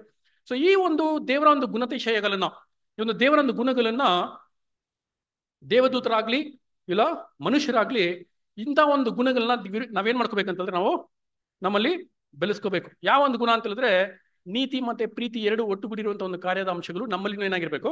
ನಮ್ಮಲ್ಲಿನೂ ಅದು ಇರಬೇಕು ಅಲ್ವೇ. ಈ ಒಂದು ವಿಷಯ ಇವಾಗ ನೋಡಿ, ಒಂದು ವಿಷಯನ ನಾವು ಕಲಿತ್ಕೋಬೇಕಂತ ಹೇಳಿದ್ರೆ ಅದಕ್ಕೆ ತಕ್ಕಂತ ಒಂದು ವಿದ್ಯಾಭ್ಯಾಸನ ಏನ್ ಮಾಡ್ಕೋಬೇಕು? ನಾವು ಪಡ್ಕೋಬೇಕು ಅಲ್ವೇ. ಸೊ ದೇವ್ರು ಏನ್ ಮಾಡ್ತಾರೆ ಅಂತಂದ್ರೆ ಒಂದು ವಿದ್ಯಾಭ್ಯಾಸನ ಏನ್ ಮಾಡಿದ್ರು? ಕೊಟ್ರು. ಆ ಒಂದು ವಿದ್ಯಾಭ್ಯಾಸನ ಎಲ್ಲಿ ನಮಗೆ ಇಟ್ಟಿದ್ದಾರೆ ಅಂತಂದ್ರೆ ದೇವರ ಒಂದು ಸಂಕಲ್ಪದಲ್ಲಿ, ದೇವರ ಒಂದು ದೈವಿಕವಾಗಿರೋ ಒಂದು ಯೋಜನೆಯಲ್ಲಿ, ಆ ಡಿವೈನ್ ಪ್ಲಾನ್ ಆಫ್ ಏಜಸ್ ಅಲ್ಲಿ ಆ ಒಂದು ಎಜುಕೇಶನ್ ಪ್ರಾಸೆಸ್ ಅಲ್ವೇ, ಆ ಒಂದು ವಿದ್ಯಾಭ್ಯಾಸದ ಒಂದು ಕಾರ್ಯ ಏನ್ ಮಾಡ್ತಾರೆ ಅಂತಂದ್ರೆ ಅದರಿಂದ ಏನ್ ಮಾಡ್ತಾರೆ, ಅದರಿಂದ ಅವರು ಸ್ಟಾರ್ಟ್ ಮಾಡ್ಕೊಂಡ್ ಬರ್ತಾರೆ. ಪ್ರಾರಂಭದಿಂದ ಹಿಡಿದು ಆದಾಮನು ತಪ್ಪು ಮಾಡಿದಾಗಿಂದು ಕೊನೆಯವರೆಗೂ ಪ್ರೀತಿಯ ಸಹೋದರರೇ, ಆ ಡಿವೈನ್ ಪ್ಲಾನ್ ಅಲ್ಲಿ, ಆ ಒಂದು ದೈವಿಕವಾಗಿರೋ ಒಂದು ಯೋಜನೆಯಲ್ಲಿ ಇದು ಕಂಪ್ಲೀಟ್ ಆಗಿ ಏನಿದೆ ಅಂತ ಹೇಳಿದ್ರೆ ಇದು ಒಂದು ವಿದ್ಯಾಭ್ಯಾಸ ಅಲ್ವಾ. ನಾವು ಬಂದ್ಬಿಟ್ಟು ಕ್ರಿಸ್ತನ ಒಂದು ಪಾಠಶಾಲೆಯಲ್ಲಿ ಏನ್ ಮಾಡ್ತಾ ಇದೀವಿ, ಪಾಠಗಳನ್ನ ಏನ್ ಪಾಠನ ಕಲ್ತ್ಕೊಂತ ಇದೀವಿ ಅಂತ ಹೇಳಿದ್ರೆ ದೇವರ ಒಂದು ಗುಣಲಕ್ಷಣಗಳು ಹೆಂಗಿದೆ, ದೇವರ ಗುಣಲಕ್ಷಣ ಬಂದ್ಬಿಟ್ಟು ಯಾವ ರೀತಿಯಲ್ಲಿ ಬಂದು ಅರೇಂಜ್ ಆಗಿದೆ, ಅದು ಏನೊಂದು ಕಾರ್ಯ ಮಾಡ್ತಾ ಇದೆ, ಅದು ಉದ್ದೇಶ, ಅದರ ಒಂದು ಉದ್ದೇಶ ಏನು ಅಲ್ವೇ, ಆ ಒಂದು ಕಾರ್ಯ ನಾವೇನ್ ಮಾಡ್ಕೋಬೇಕು, ಕಲ್ತ್ಕೋಬೇಕು ಅಲ್ವಾ. ನಾವು ನಮ್ಮಲ್ಲಿ ಅದನ್ನೇನ್ ಮಾಡ್ಕೋಬೇಕು, ನಾವು ನಮ್ಮನ್ನ ಅದರಲ್ಲಿ ಬೆಳೆಸ್ಕೋಬೇಕು ಅನ್ನೋದೇ ತುಂಬಾ ಮುಖ್ಯವಾಗಿರುವಂತ ಒಂದು ವಿಷಯ. ಸೊ ಈ ಒಂದು ಎಜುಕೇಶನ್ ಪ್ರಾಸೆಸ್ ಅಲ್ವಾ, ಈ ಒಂದು ವಿದ್ಯಾಭ್ಯಾಸನ ಬಂದ್ಬಿಟ್ಟು ದೇವರು ಬಂದ್ಬಿಟ್ಟು ಪ್ರಾರಂಭ ಮಾಡಿದಾಗ ಅವ್ರು ಹೆಂಗ್ ಪ್ರಾರಂಭ ಮಾಡ್ತಾರೆ ಅಂತ ಹೇಳಿದ್ರೆ ಪ್ರೀತಿಯ ಸಹೋದರರೇ, ಯಾವ ಒಂದು ಗುಣನ ಫಸ್ಟ್ ತೋರಿಸ್ತಾರೆ ಅಂತ ನೋಡೋದಾದ್ರೆ ಕರುಣೆನೇ ಇಲ್ಲದೆ ಇರುವ ಒಂದು ನೀತಿನ ಏನ್ ಮಾಡಿದ್ರು ದೇವರು ಫಸ್ಟ್ ತೋರಿಸಿದ್ರು. God exhibited justice without mercy. ಕರುಣೆನೇ ಇಲ್ಲ ರೀ ಆ ನೀತಿಯಲ್ಲಿ. ಆ ನೀತಿನ ಬಿಟ್ಕೊಡೋದಕ್ಕೆ ದೇವ್ರ ಕೈಯಲ್ಲಿ ಆಗೋದೇ ಇಲ್ಲ. ಆ ರೀತಿಯಲ್ಲಿ ಇತ್ತು ದೇವರ ಒಂದು ನೀತಿ ಅಲ್ವಾ. ಸೊ ದೇವರ ಒಂದು ಕ್ಯಾರೆಕ್ಟರ್ ಬಂದ್ಬಿಟ್ಟು ಜಸ್ಟಿಸ್ ಅಲ್ಲಿ ಆ ರೀತಿಯಲ್ಲಿ ಏನಕ್ಕೆ ಅಂತಂದ್ರೆ ಅದು ಇತ್ತಂತ ನಾವು ನೋಡ್ತೀವಿ. ಅದು ನಮಗೆ ಒಂದು ದೊಡ್ಡ ಒಂದು ಪಾಠವಾಗಿ ಇದೆ. ಯಾಕಂದ್ರೆ ನೋಡಿ, ನೀವು ಆದಾಮ್ನ ಒಂದು ವಿಷಯ ನೀವು ತಗೋಬೇಕಂತ ಹೇಳಿದ್ರೆ ಆದಾಮ್ ಮಾಡಿರುವಂತ ಒಂದು ಪಾಪ ಅಲ್ವಾ, ಏದೇನ್ ತೋಟದಲ್ಲಿ ಏನಂತ ನೋಡೋದಾದ್ರೆ ಒಂದು ಹಣ್ಣನ್ನ ನೀನು ತಿಂದ್ರೆ ನೀನೇನಾಗ್ತೀಯ, ನೀನು ಸತ್ತೇ ಸಾಯ್ತೀಯ ಅಲ್ವಾ. ಇವಾಗ ಆದಾಮ ಬಂದ್ಬಿಟ್ಟು ಪ್ರೀತಿಯ ಸಹೋದರರೇ ತಿಂದಾದ್ಮೇಲೆ ಅವ್ನು ಎಷ್ಟೊಂದು ಕಷ್ಟನ ಏನ್ ಮಾಡಿರ್ತಾರೆ, ಅನುಭವಿಸಿರ್ತಾರೆ ಅಲ್ವಾ. ಏದೇನ್ ತೋಟನ ಬಿಟ್ಟು ಹೊರಗಡೆ ದೇವ್ರ ಅವ್ರನ್ನ ಕಳ್ಸಿದ್ರು. ಅದನ್ನ ಅನುಭವಿಸುವಾಗ ಆದಮ್ಗೆ ತೋಚಿರಲ್ವಾ, ದೇವ್ರ ಹತ್ರ ಹೋಗ್ಬಿಟ್ರೆ ಏನ್ ಮಾಡ್ಬೇಕು, ನಾನು ಮಾಡಿರೋ ಪಾಪಕ್ಕೆ ನಂಗೆ ಪಶ್ಚಾತ್ತಾಪ ಬಿಟ್ಟು ಕ್ಷಮಾಪಣೆ ಏನ್ ಮಾಡೋಣ, ದೇವ್ರ ಹತ್ರ ಹೋಗಿ ಕೇಳೋಣ. ದೇವ್ರನ್ನ ಏನ್ ಮಾಡ್ಬಿಡ್ತಾರೆ, ಕ್ಷಮಿಸ್ಬಿಟ್ಟು ನನ್ನ ಮೇಲೆ ಇರುವಂತ ಒಂದು ಶಾಪನ ತೆಗೆದು ಬಿಡ್ತಾರೆ. ಒಂದು ವಿಷಯಕ್ಕೆ ತೋಚಿರಲ್ವಾ, ಖಂಡಿತವಾಗ್ಲೂ ತೋಚಿರತ್ತಲ್ವೇ. ಯಾಕಂದ್ರೆ ಬಂದ್ಬಿಟ್ಟು ಏದೇನ್ ತೋಟದಲ್ಲಿ ಎಷ್ಟೊಂದು ಆನಂದಕರವಾಗಿ ಅವರು ಇದ್ರು. ಏದೇನ್ ತೋಟನ ಬಿಟ್ಟು ಹೊರಗಡೆ ಕಲಿಸುವಾಗ ಕಷ್ಟ. ಸೊ ಈಗ ಅವ್ರು ಕೇಳಿದ್ದಿದ್ರೆ ದೇವರು ಅವ್ರನ್ನ ಕ್ಷಮಿಸ್ಬಿಟ್ಟು ಅವ್ರ ಶಾಪನ ತೆಗೆದು ಬಿಡ್ತಾ ಇದ್ರ, ಹಂಗ್ ತೆಗೆದು ಬಿಡ್ತಾ ಇದ್ರೆ ಏನಾಗ್ತಾ ಇತ್ತು ಅಲ್ಲ. ಸೊ ದೇವರು ಬಂದ್ಬಿಟ್ಟು ನೋಡಿ, ಹಂಗ್ ತೆಗೆದು ಬಿಟ್ಟಿದ್ರೆ ಆ ಒಂದು ಟೈಮಲ್ಲಿ ಕರುಣೆನೇ ಇಲ್ದಿರೋ ನೀತಿನ ಅವರು ದೇವ್ರು ತೋರಿಸಿದ್ರಿಂದಾನೆ ಇವತ್ತು ನಾವು ನೀವು ಏನ್ ಮಾಡ್ತಾ ಇದೀವಿ, ದೇವರ ಒಂದು ಉತ್ಕೃಷ್ಟ ವಾಗ್ದಾನದ ಮೇಲೆ ನಂಬಿಕೆ ಇಟ್ಟು ಇವತ್ತು ನಾವು ಓಟನ ಏನ್ ಮಾಡ್ತಾ ಇದೀವಿ, ಓಡ್ತಾ ಇದೀವಿ.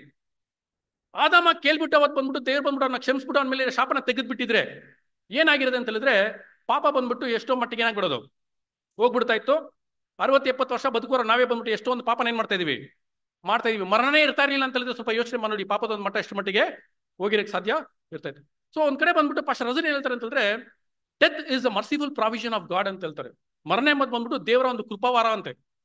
ಯಾಕಂದ್ರೆ ನಾವು ಪಾಪನ ಏನ್ ಮಾಡ್ಕೋಬಹುದು, ಕಡಿಮೆಯಲ್ಲಿ 60-70 ವಯಸ್ಸಲ್ಲಿ ಪಾಪ ಮಾಡ್ಬಿಟ್ಟು ಏನ್ ಮಾಡ್ಬೋದು, ಮರಣನೇ ಇರ್ತಾರೆ. ಆ ಶಾಪನ ತೆಗೆದ್ಬಿಟ್ಟಿದ್ರೆ ದೇವರು ಏನಾಗೋದು ಇದರಲ್ಲಿ.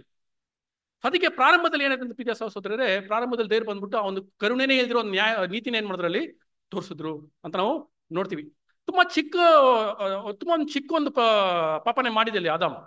ಏನ್ ಪಾಪ ಮಾಡಿದ್ರೆ ಅಂತ ಹೇಳಿದ್ರೆ ನೋಡಿ, ಇದು ತುಂಬಾ ಸಾಧಾರಣವಾಗಿ ಇರುವಂತ ಒಂದು ಪಾಪ. ಇದನ್ನ ಬಂದ್ಬಿಟ್ಟು ನಾವು ಕ್ರಿಯೆಯಲ್ಲಿ ನಾವು ಕಾರ್ಯರೂಪದಲ್ಲಿ ಪ್ರಾಕ್ಟಿಕಲ್ ಆಗಿ ನೋಡ್ಕೋಬೇಕಂತಂದ್ರೆ ನಮ್ಮ ಮನೇಲಿ ಬಂದ್ಬಿಟ್ಟು ಮಕ್ಳಿದಾರಲ್ವೇ, ಅವ್ರ ಮಕ್ಳಿಗೆ ಬಂದ್ಬಿಟ್ಟು ನೀವು ಫ್ರಿಜ್ ಮೇಲೆ ಇರೋ ಚಾಕ್ಲೇಟ್ ನೀನೇನ್ ಮಾಡ್ಬಾರ್ದು, ತಿನ್ಬಾರ್ದು, ತಿಂದ್ರೆ ನೀನು ಏನ್ ಮಾಡ್ತೀನಿ, ನಾನು ದಂಡಿಸ್ತೀನಿ ಅಂತ ಹೇಳ್ಬಿಟ್ಟು ನಾವು ಹೋಗ್ತೀವಿ. ಮನೆಗೆ ರಿಟರ್ನ್ ಬರುವಾಗ ಯಾವ್ದನ್ನ ಮಾಡ್ಬೇಡ ಅಂತೀವಿ, ಅದನ್ನೇನ್ ಮಾಡ್ತಾ ಇರ್ತಾರೆ ಅವರು, ಅದನ್ನೇ ಮಾಡ್ತಾ ಇರ್ತಾರೆ. ನೀನು ಚಾಕ್ಲೇಟ್ ತಿನ್ಬಿಟ್ಟಿದ್ಯಾ, ನೀನ್ ಮಾಡ್ಬೇಕು, ನಾನು ಇನ್ನ ಸಾಯಿಸ್ಬೇಕು ಅಂತ ಹೇಳಿದ್ರೆ ಹೆಂಗಿರ್ತದೆ. ನಾವು ಯಾರಾದ್ರೆ ಮಾಡ್ತೀವಿ ಅದನ್ನ, ನಮ್ಮಲ್ಲಿರೋ ಪ್ರಾಬ್ಲಮ್ ಅದು ಅಲ್ವೇ. ನಮ್ಮ ಮಾತಿಗೆ ತಕ್ಕಂತೆ ನಡೆಯೋರು ಅಲ್ಲ ನಾವು ಹೆಂಗ್ ಯೋಚನೆ ಮಾಡ್ತೀವಿ ಅಂತ ಹೇಳಿದ್ರೆ ಕರುಣೆ ನಮ್ಮಲ್ಲಿ ದೊಡ್ಡದಾಗಿದೆ, ನೀತಿನ ಬಿಟ್ಕೊಟ್ಬಿಡ್ತೀವಿ. ನೀತಿನ ಬಿಟ್ಕೊಟ್ಬಿಟ್ಟು ಕರುಣೆನ ಏನ್ ಮಾಡ್ತೀವಿ, ಪ್ರೀತಿನ ನಾವು ಹೆಚ್ಚಾಗಿ ತೋರ್ಸೋರಾಗಿ ಇರ್ತೀವಿ. ದೇವರು ಆ ರೀತಿಯಲ್ಲಿ ನಡೆಯೋದಕ್ಕೆ ಸಾಧ್ಯ ಇಲ್ಲ ಪ್ರೀತಿಯ ಸಹೋದರರೇ ಅಲ್ವೇ. ಸೊ ದೇವರು ಬಂದ್ಬಿಟ್ಟು ನೀತಿ ಕರುಣೆ ಒಂದು ವಿಷಯ ಇದ್ರೂ ದೇವರಿಗೆ ಗೊತ್ತು ಆ ಪ್ರೀತಿನ ತೋರಿಸುವಂತ ಒಂದು ಕಾಲ ಏನಾಗುತ್ತೆ, ಬರುತ್ತೆ. ಅದರಿಗೂ ದೇವರು ಕಟ್ಟಿನಿಟ್ಟದ ನೀತಿನ ಏನ್ ಮಾಡಿದ್ರು, ತೋರಿಸ್ಕೊಂಡು ಬಂದ್ರು ಅಲ್ವಾ. ಸೊ ಆದಾಮ್ ನಂತರ ಹಲವಾರು ಒಂದು ವರ್ಷಗಳ ನಂತರ ಬಂದ್ಬಿಟ್ಟು ಇಸ್ರಾಯೇಲ್ ಜನಾಂಗ ಧರ್ಮಶಾಸ್ತ್ರದ ಒಡಂಬಡಿಕೆ ಪ್ರೀತಿಯ ಸಹೋದರರೇ ಅದ್ ನಮ್ಗೆ ಏನ್ ಹೇಳ್ಕೊಡುತ್ತೆ ಅಂತಂದ್ರೆ ಇದೇ ಸೇಮ್ ಕಟ್ಟಿನಿಟ್ಟದ ಒಂದು ನೀತಿನೇ, ಕರುಣೆನೇ ಇಲ್ದಿರುವಂತ ಒಂದು ನೀತಿ. ಹಲ್ಲಿಗೆ ಹಲ್ಲು, ಕಣ್ಣಿಗೆ ಕಣ್ಣು, ಜೀವಕ್ಕೆ ಜೀವ, ನೋ ಮರ್ಸಿ ಅಲ್ವೇ. ನೀವು ದೇವ ದರ್ಶನ ಕೂಡ ಕಟ್ಟುವಾಗ ಬಂದ್ಬಿಟ್ಟು ಒಂದು ಚಿಕ್ಕ ತಪ್ಪಾಗ್ಬಿಟ್ರು ನೀವೇನಾಗ್ಬಿಡ್ತೀರಾ, ಸಾಯಿಸ್ಬಿಡ್ತೀನಿ ನಿಮ್ಮನ್ನು. ಸೊ ಈ ಒಂದು ರೀತಿಯಲ್ಲಿ ಏನಿದೆ ಅಂತಂದ್ರೆ ಆ ಒಂದು ಟೈಮಲ್ಲಿ ದೇವರು ಬಂದ್ಬಿಟ್ಟು ಅವರ ಒಂದು ನೀತಿನ ಏನ್ ಮಾಡ್ತಾರೆ ಅಂತಂದ್ರೆ ಕಟ್ಟಿನಿಟ್ಟದ ರೀತಿಯಲ್ಲಿ ಅವರು ತೋರ್ಸ್ಕೊಂಡ್ ಬಂದ್ರು. ಸೊ ಆ ರೀತಿಯಲ್ಲಿ ತೋರ್ಸ್ಕೊಂಡು ಬಂದಿದ್ರಿಂದಾನೇ ದೇವರ ಒಂದು ಪ್ರೀತಿ ಪ್ರಕಟ ಆಗುವಾಗ ಅದು ಎಷ್ಟೊಂದು ದೊಡ್ಡದಾಗಿತ್ತು ಗೊತ್ತಾ. ಸೊ ದೇವರ ಒಂದು ಕಟ್ಟಿನಿಟ್ಟಾದ ನೀತಿ ಯಾವ ಒಂದು ವಿಷಯನ ನಮಗೆ ತೋರಿಸ್ಕೊಡ್ತದೆ ಅಂತ ಹೇಳಿದ್ರೆ, ಅವರ ಒಂದು ಪ್ರೀತಿಯ ಆಳ, ಅಗಲ, ಉದ್ದ, ಎತ್ತರ ಏನಾಗ್ಬಿಡ್ತದೆ ನಮಗೆ ತೋರಿಸ್ಕೊಡ್ಬಿಡ್ತದೆ. ಆ ರೀತಿ ಅವ್ರ ನೀತಿ ತೋರಿಸಿದ್ರಿಂದಾನೇ ಪ್ರೀತಿ ಹೊರಗಡೆ ಬರೋದಕ್ಕೆ ಸಾಧ್ಯ ಆಯ್ತ್ರಿ. ಆ ರೀತಿಯಲ್ಲಿ ನೀತಿ ತೋರಿಸ್ತಾ ಇರಲಿಲ್ಲ ಅಂತ ಹೇಳಿದ್ರೆ ಸ್ವಾಮಿ ಬಂದ್ಬಿಟ್ಟು ನಮಗೋಸ್ಕರ ಏನಾಗ್ತಾ ಇರಲಿಲ್ಲ, ಜೀವ ಕೊಡೋ ಅವಶ್ಯಕತೆನೇ ಇರಲಿಲ್ಲ. ಅವ್ರು ಜೀವ ಕೊಡ್ತಾ ಇರಲಿಲ್ಲ ಅಂತ ಹೇಳಿದ್ರೆ ದೇವರ ಪ್ರೀತಿ ಪ್ರಕಟ ಆಗೋದಕ್ಕೆ ಚಾನ್ಸಸ್ಸೇ ಇಲ್ಲ. ಸೊ ಇದೆರಡು ಏನಾಗಿದೆ ಅಂತ ಹೇಳಿದ್ರೆ ಪ್ರೀತಿಯ ಸಹೋದರ, ಎರಡು ಒಟ್ಟುಗೂಡಿದೆ ಅಂತ ಯಾವಾಗ ನಾವು ಏನ್ ಮಾಡ್ಕೋಬೇಕು ಅಂತಂದ್ರೆ ನಾವು ಅರ್ಥ ಮಾಡ್ಕೋಬೇಕು. ದೇವ್ರಿಗೆ ಈ ರೀತಿಯಲ್ಲಿ ಏನ್ ಮಾಡ್ತಾ ಇದ್ದಾರೆ, ಕಾರ್ಯಗಳನ್ನ ನಡೆಸ್ತಾ ಇದ್ದಾರೆ ಅಂತ ನಾವು ಅರ್ಥ ಮಾಡ್ಕೋಬೇಕು. ದೇವರ ನೀತಿ ಬಂದ್ಬಿಟ್ಟು ಒಂದು ಎತ್ತರವಾಗಿರುವಂತ ಒಂದು ಗೋಡೆ ಆಗಿದ್ರೆ, ದೇವರ ನೀತಿ ಒಂದು ಎತ್ತರವಾಗಿರೋ ಗೋಡೆ ಆಗಿದ್ರೆ, ದೇವರ ಪ್ರೀತಿ ಹೆಂಗಿದೆ ಗೊತ್ತಾ, ಅದನ್ನ ದಾಟ್ಕೊಂಡು ಹೋಗತ್ತಂತೆ. ಅದನ್ನ ದಾಟ್ಕೊಂಡು ಹೋಗುವಂತ ಒಂದು ಶಕ್ತಿ ಏನಿದೆ ಅಂತ ದೇವರ ಪ್ರೀತಿಗೆ ಇದೆ. ಸೊ ಈ ಒಂದು ಆಂಗಲ್ ಅಲ್ಲಿನೇ, ಈ ಒಂದು ದೃಷ್ಟಿಕೋನದಲ್ಲಿನೇ ನಾವು ಏನ್ ಹೇಳ್ತೀವಿ ಅಂತಂದ್ರೆ, ದೈವಿಕವಾಗಿರೋ ಒಂದು ಪ್ರೀತಿಯು ದೈವಿಕವಾಗಿರೋ ನೀತಿನ ಗೆದ್ದು ಏನ್ ಮಾಡ್ತಾ ಇದೆ, ಅದು ಗೆದ್ದು ಹಿಗುತ್ತದೆ ಅಂತ ಏನ್ ಮಾಡ್ತೀವಿ ಅಂತಂದ್ರೆ ನಾವು ನೋಡ್ತೀವಿ ಪ್ರೀತಿಯ ಸಹೋದರರೇ ಅಲ್ವೇ. ನೋಡಿ, ದೇವರು ದೈವಿಕವಾಗಿರೋ ಒಂದು ನೀತಿನ ತೋರ್ಸ್ಕೊಂಡ್ ಬರೋರಾಗಿದ್ರು ಅವರಿಗೆ ಗೊತ್ತು, ಒಂದು ಕಾಲಕ್ರಮೇಣದಲ್ಲಿ ಅವರ ಪ್ರೀತಿ ಏನಾಗ್ಲೇಬೇಕು, ಹೊರಗಡೆ ಬರಲೇಬೇಕು. ಯಾಕಂದ್ರೆ ಅವರು ಜಗದ ಉತ್ಪತ್ತಿಗಿಂತ ಮುಂಚೆನೆ ಬಂದ್ಬಿಟ್ಟು ಆ ಒಂದು ಪ್ಲಾನ್ ಏನ್ ಮಾಡ್ಬಿಟ್ಟಿದ್ರು, ರೆಡಿ ಮಾಡಿ ಇಟ್ಬಿಟ್ಟಿದ್ರು. ಅವ್ರಿಗೆ ಗೊತ್ತು ಅವ್ರ ಮಗ ಬರ್ತಾರೆ, ಅವ್ರ ಮಗ ಬಂದ್ಬಿಟ್ಟು ಲೋಕದ ಒಂದು ರಕ್ಷಣೆಗೋಸ್ಕರ ತನ್ನ ಜೀವನ ಏನ್ ಮಾಡ್ತಾರೆ, ಅವರು ಬಲಿಯಾಗಿ ಕೊಡ್ತಾರೆ. ಅಲ್ಲಿಂದ ನಾನು ಪ್ರೀತಿನ ಕೊಡೋದಕ್ಕೆ ಏನ್ ಮಾಡ್ತೀನಿ, ನಾನು ಇವಾಗ ಪ್ರೀತಿನೇ ದೊಡ್ಡದಾಗ್ಬಿಡ್ತು. ಸೊ ದೇವರು ಬಂದ್ಬಿಟ್ಟು ನೀತಿನ ತೋರಿಸೋ ಒಂದು ಕಾಲ ಮುಗೀತು. ಇವಾಗ ದೇವ್ರು ಹೆಂಗಿದ್ದಾರೆ ಅಂತ ಹೇಳಿದ್ರೆ ಪ್ರೀತಿನ ಸೂರ್ಯವರಾಗಿ ಇದ್ದಾರೆ ಪ್ರೀತಿಯ ಸಹೋದರರೇ ಅಲ್ವೇ. ಸೊ ಇದು ನಮಗೆ ತುಂಬಾ ಒಂದು ಮುಖ್ಯವಾಗಿರೋ ಒಂದು ಕಾರ್ಯ ಅಂತ ಈ ಒಂದು ವಿಷಯ ನಾವು ಕರೆಕ್ಟಾಗಿ ನಾವು ಅರ್ಥ ಮಾಡ್ಕೋಬೇಕು. ಯಾಕಂದ್ರೆ ಬಂದ್ಬಿಟ್ಟು ಲೋಕದಲ್ಲಿ ನೋಡ್ಬೇಕಂತಂದ್ರೆ ದೇವ್ರನ್ನ ಬಂದ್ಬಿಟ್ಟು ತುಂಬಾ ಒಂದು ಕಠಿಣವಾಗಿರೋ ದೇವರು ಇವರು ಅಲ್ವಾ. He is A tyrant. ಹಿಟ್ಲರ್ಗಿಂತ ಒಂದು ಮೋಸವಾಗಿ ಏನ್ ಮಾಡ್ತಾರೆ ಅಂತಂದ್ರೆ ದೇವ್ರನ್ನ ಬಂದ್ಬಿಟ್ಟು ಹೋಲಿಕೆ ಮಾಡಿ ಮಾತಾಡ್ತಾರೆ ಲೋಕದಲ್ಲಿ. ಯಾಕಂದ್ರೆ ಅವ್ರಿಗೆ ಗೊತ್ತಿಲ್ಲ ದೇವರ ಒಂದು ಗುಣಗಳು ಯಾವ ರೀತಿಯಲ್ಲಿ ಕೆಲಸ ಮಾಡ್ತಾ ಇದೆ, ಯಾವ ರೀತಿಯಲ್ಲಿ ಅದು ಅರೇಂಜ್ ಆಗಿದೆ ಒಂದು ವಿಷಯ ಅವ್ರಿಗೆ ಏನಾಗಿಲ್ಲ ಅಂತ ಅವ್ರಿಗೆ ಗೊತ್ತಿಲ್ಲ. ಸೊ ಈ ಒಂದು ದೈವಿಕವಾಗಿರೋ ನೀತಿ ನೆರವೇರುವ ಮುಖಾಂತರ ದೈವಿಕವಾಗಿರುವಂತ ಒಂದು ಪ್ರೀತಿ ಅಲ್ಲಿ ಹೊರಗಡೆ ಬಂತು. ಇವಾಗ ಈ ದೈವಿಕವಾಗಿರೋ ಪ್ರೀತಿನ ನಾವೇನ್ ಮಾಡ್ಬೇಕಂತಂದ್ರೆ ನಾವು ಪಡ್ಕೋಬೇಕು ಅಲ್ವೇ. ಈ ಒಂದು ದೈವಿಕವಾಗಿರೋ ಪ್ರೀತಿನ ನಾವು ಪಡ್ಕೋಬೇಕಂತ ಹೇಳಿದ್ರೆ ನಮ್ಗೊಂದು ನಿಯಮ ಇದೆ. There is a rule that is to be followed. ಏನ್ ನಿಯಮ ಅಂತ ಹೇಳಿದ್ರೆ royal law. Royal law, law of forgiveness, law of mercy. ಈ ಒಂದು ನಿಯಮ ನಾವು ಫಾಲೋ ಮಾಡಿದ್ರೆ ಮಾತ್ರನೇ ನಾವು ದೈವಿಕವಾಗಿ ಪ್ರೀತಿನ ಏನ್ ಮಾಡ್ಕೊಳಕ್ಕಾಗತ್ತೆ, ನಾವು ಹೊಂದ್ಕೊಳ್ಳೋದಕ್ಕೆ ಆಗತ್ತೆ ಅಲ್ವೇ.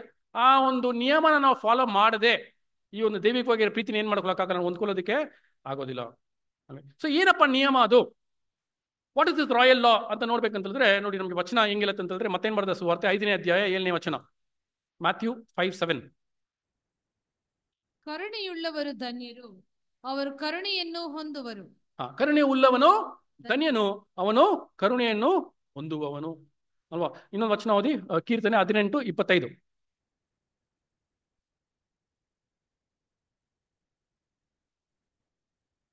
ನೀನು ಕೃಪೆಯುಳ್ಳವನಿಗೆ ಕೃಪಾವಂತನು, ದೋಷವಿಲ್ಲದವನಿಗೆ ನಿರ್ದೋಷಿಯು, ಶುದ್ಧನಿಗೆ ಪರಿಶುದ್ಧನು, ಮೂರ್ಖನಿಗೆ ವಕ್ರನು ಆಗಿರುವಿ ಅಲ್ವಾ. ಸೊ ಕರುಣೆ ಉಳ್ಳವನು ಧನ್ಯನು.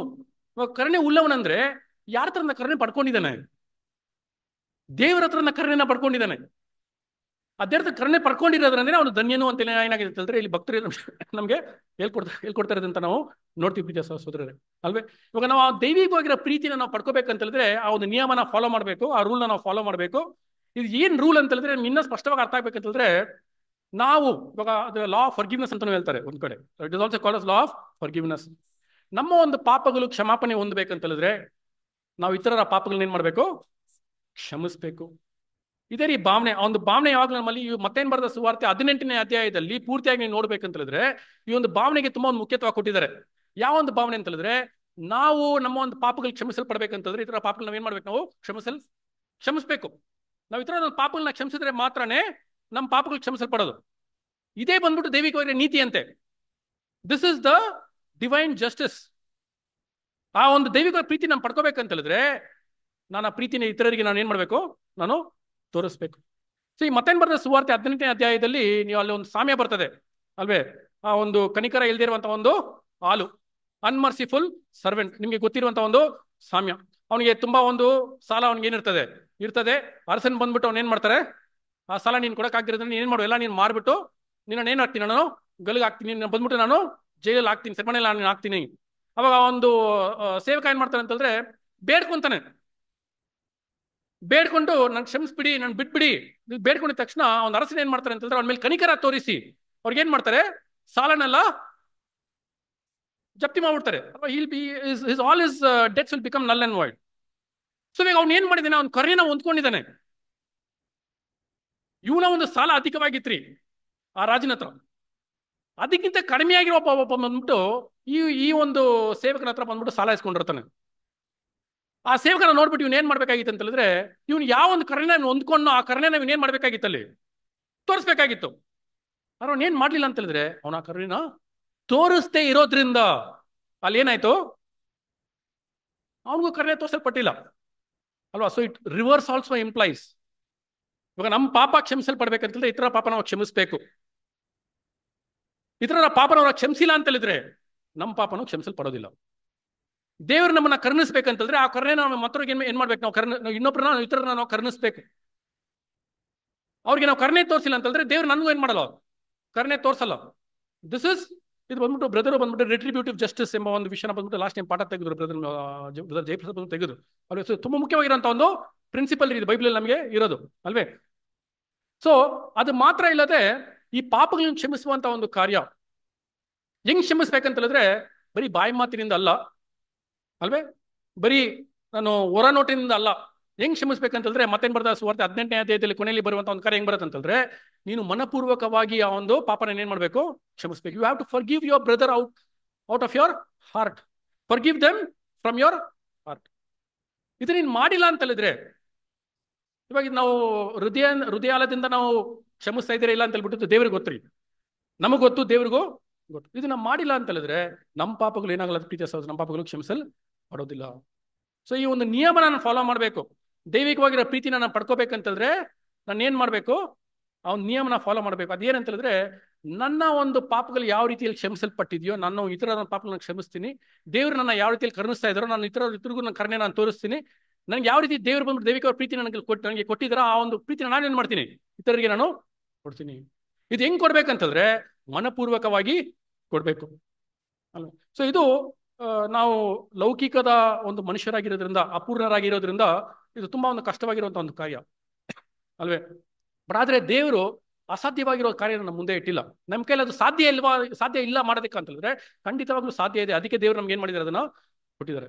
ಹೆಂಗ್ ಸಾಧ್ಯ ಇದೆ ಅಂತ ಹೇಳಿದ್ರೆ, ನಾವು ದೈವಿಕವಾಗಿರೋ ವಾಕ್ಯಗಳನ್ನ ಏನ್ ಮಾಡ್ಕೊಂತ ಇದೀವಿ, ಹೊಂದ್ಕೊಂತ ಇದೀವಿ. ಆ ದೈವಿಕ ವಾಕ್ಯಗಳಿಗೆ ಶಕ್ತಿ ಇದೆ. ಆ ಒಂದು ವಾಕ್ಯಗಳನ್ನ ನಾವು ವಾಕ್ಯಕ್ಕೆ ಅನುಸಾರವಾಗಿ ನಡೆಯುವಾಗ ನಾವು ಯಾವುದೇ ಒಂದು ಕಾರ್ಯನ ಸಾಧಿಸ್ಕೋಬೋದ್ರಿ.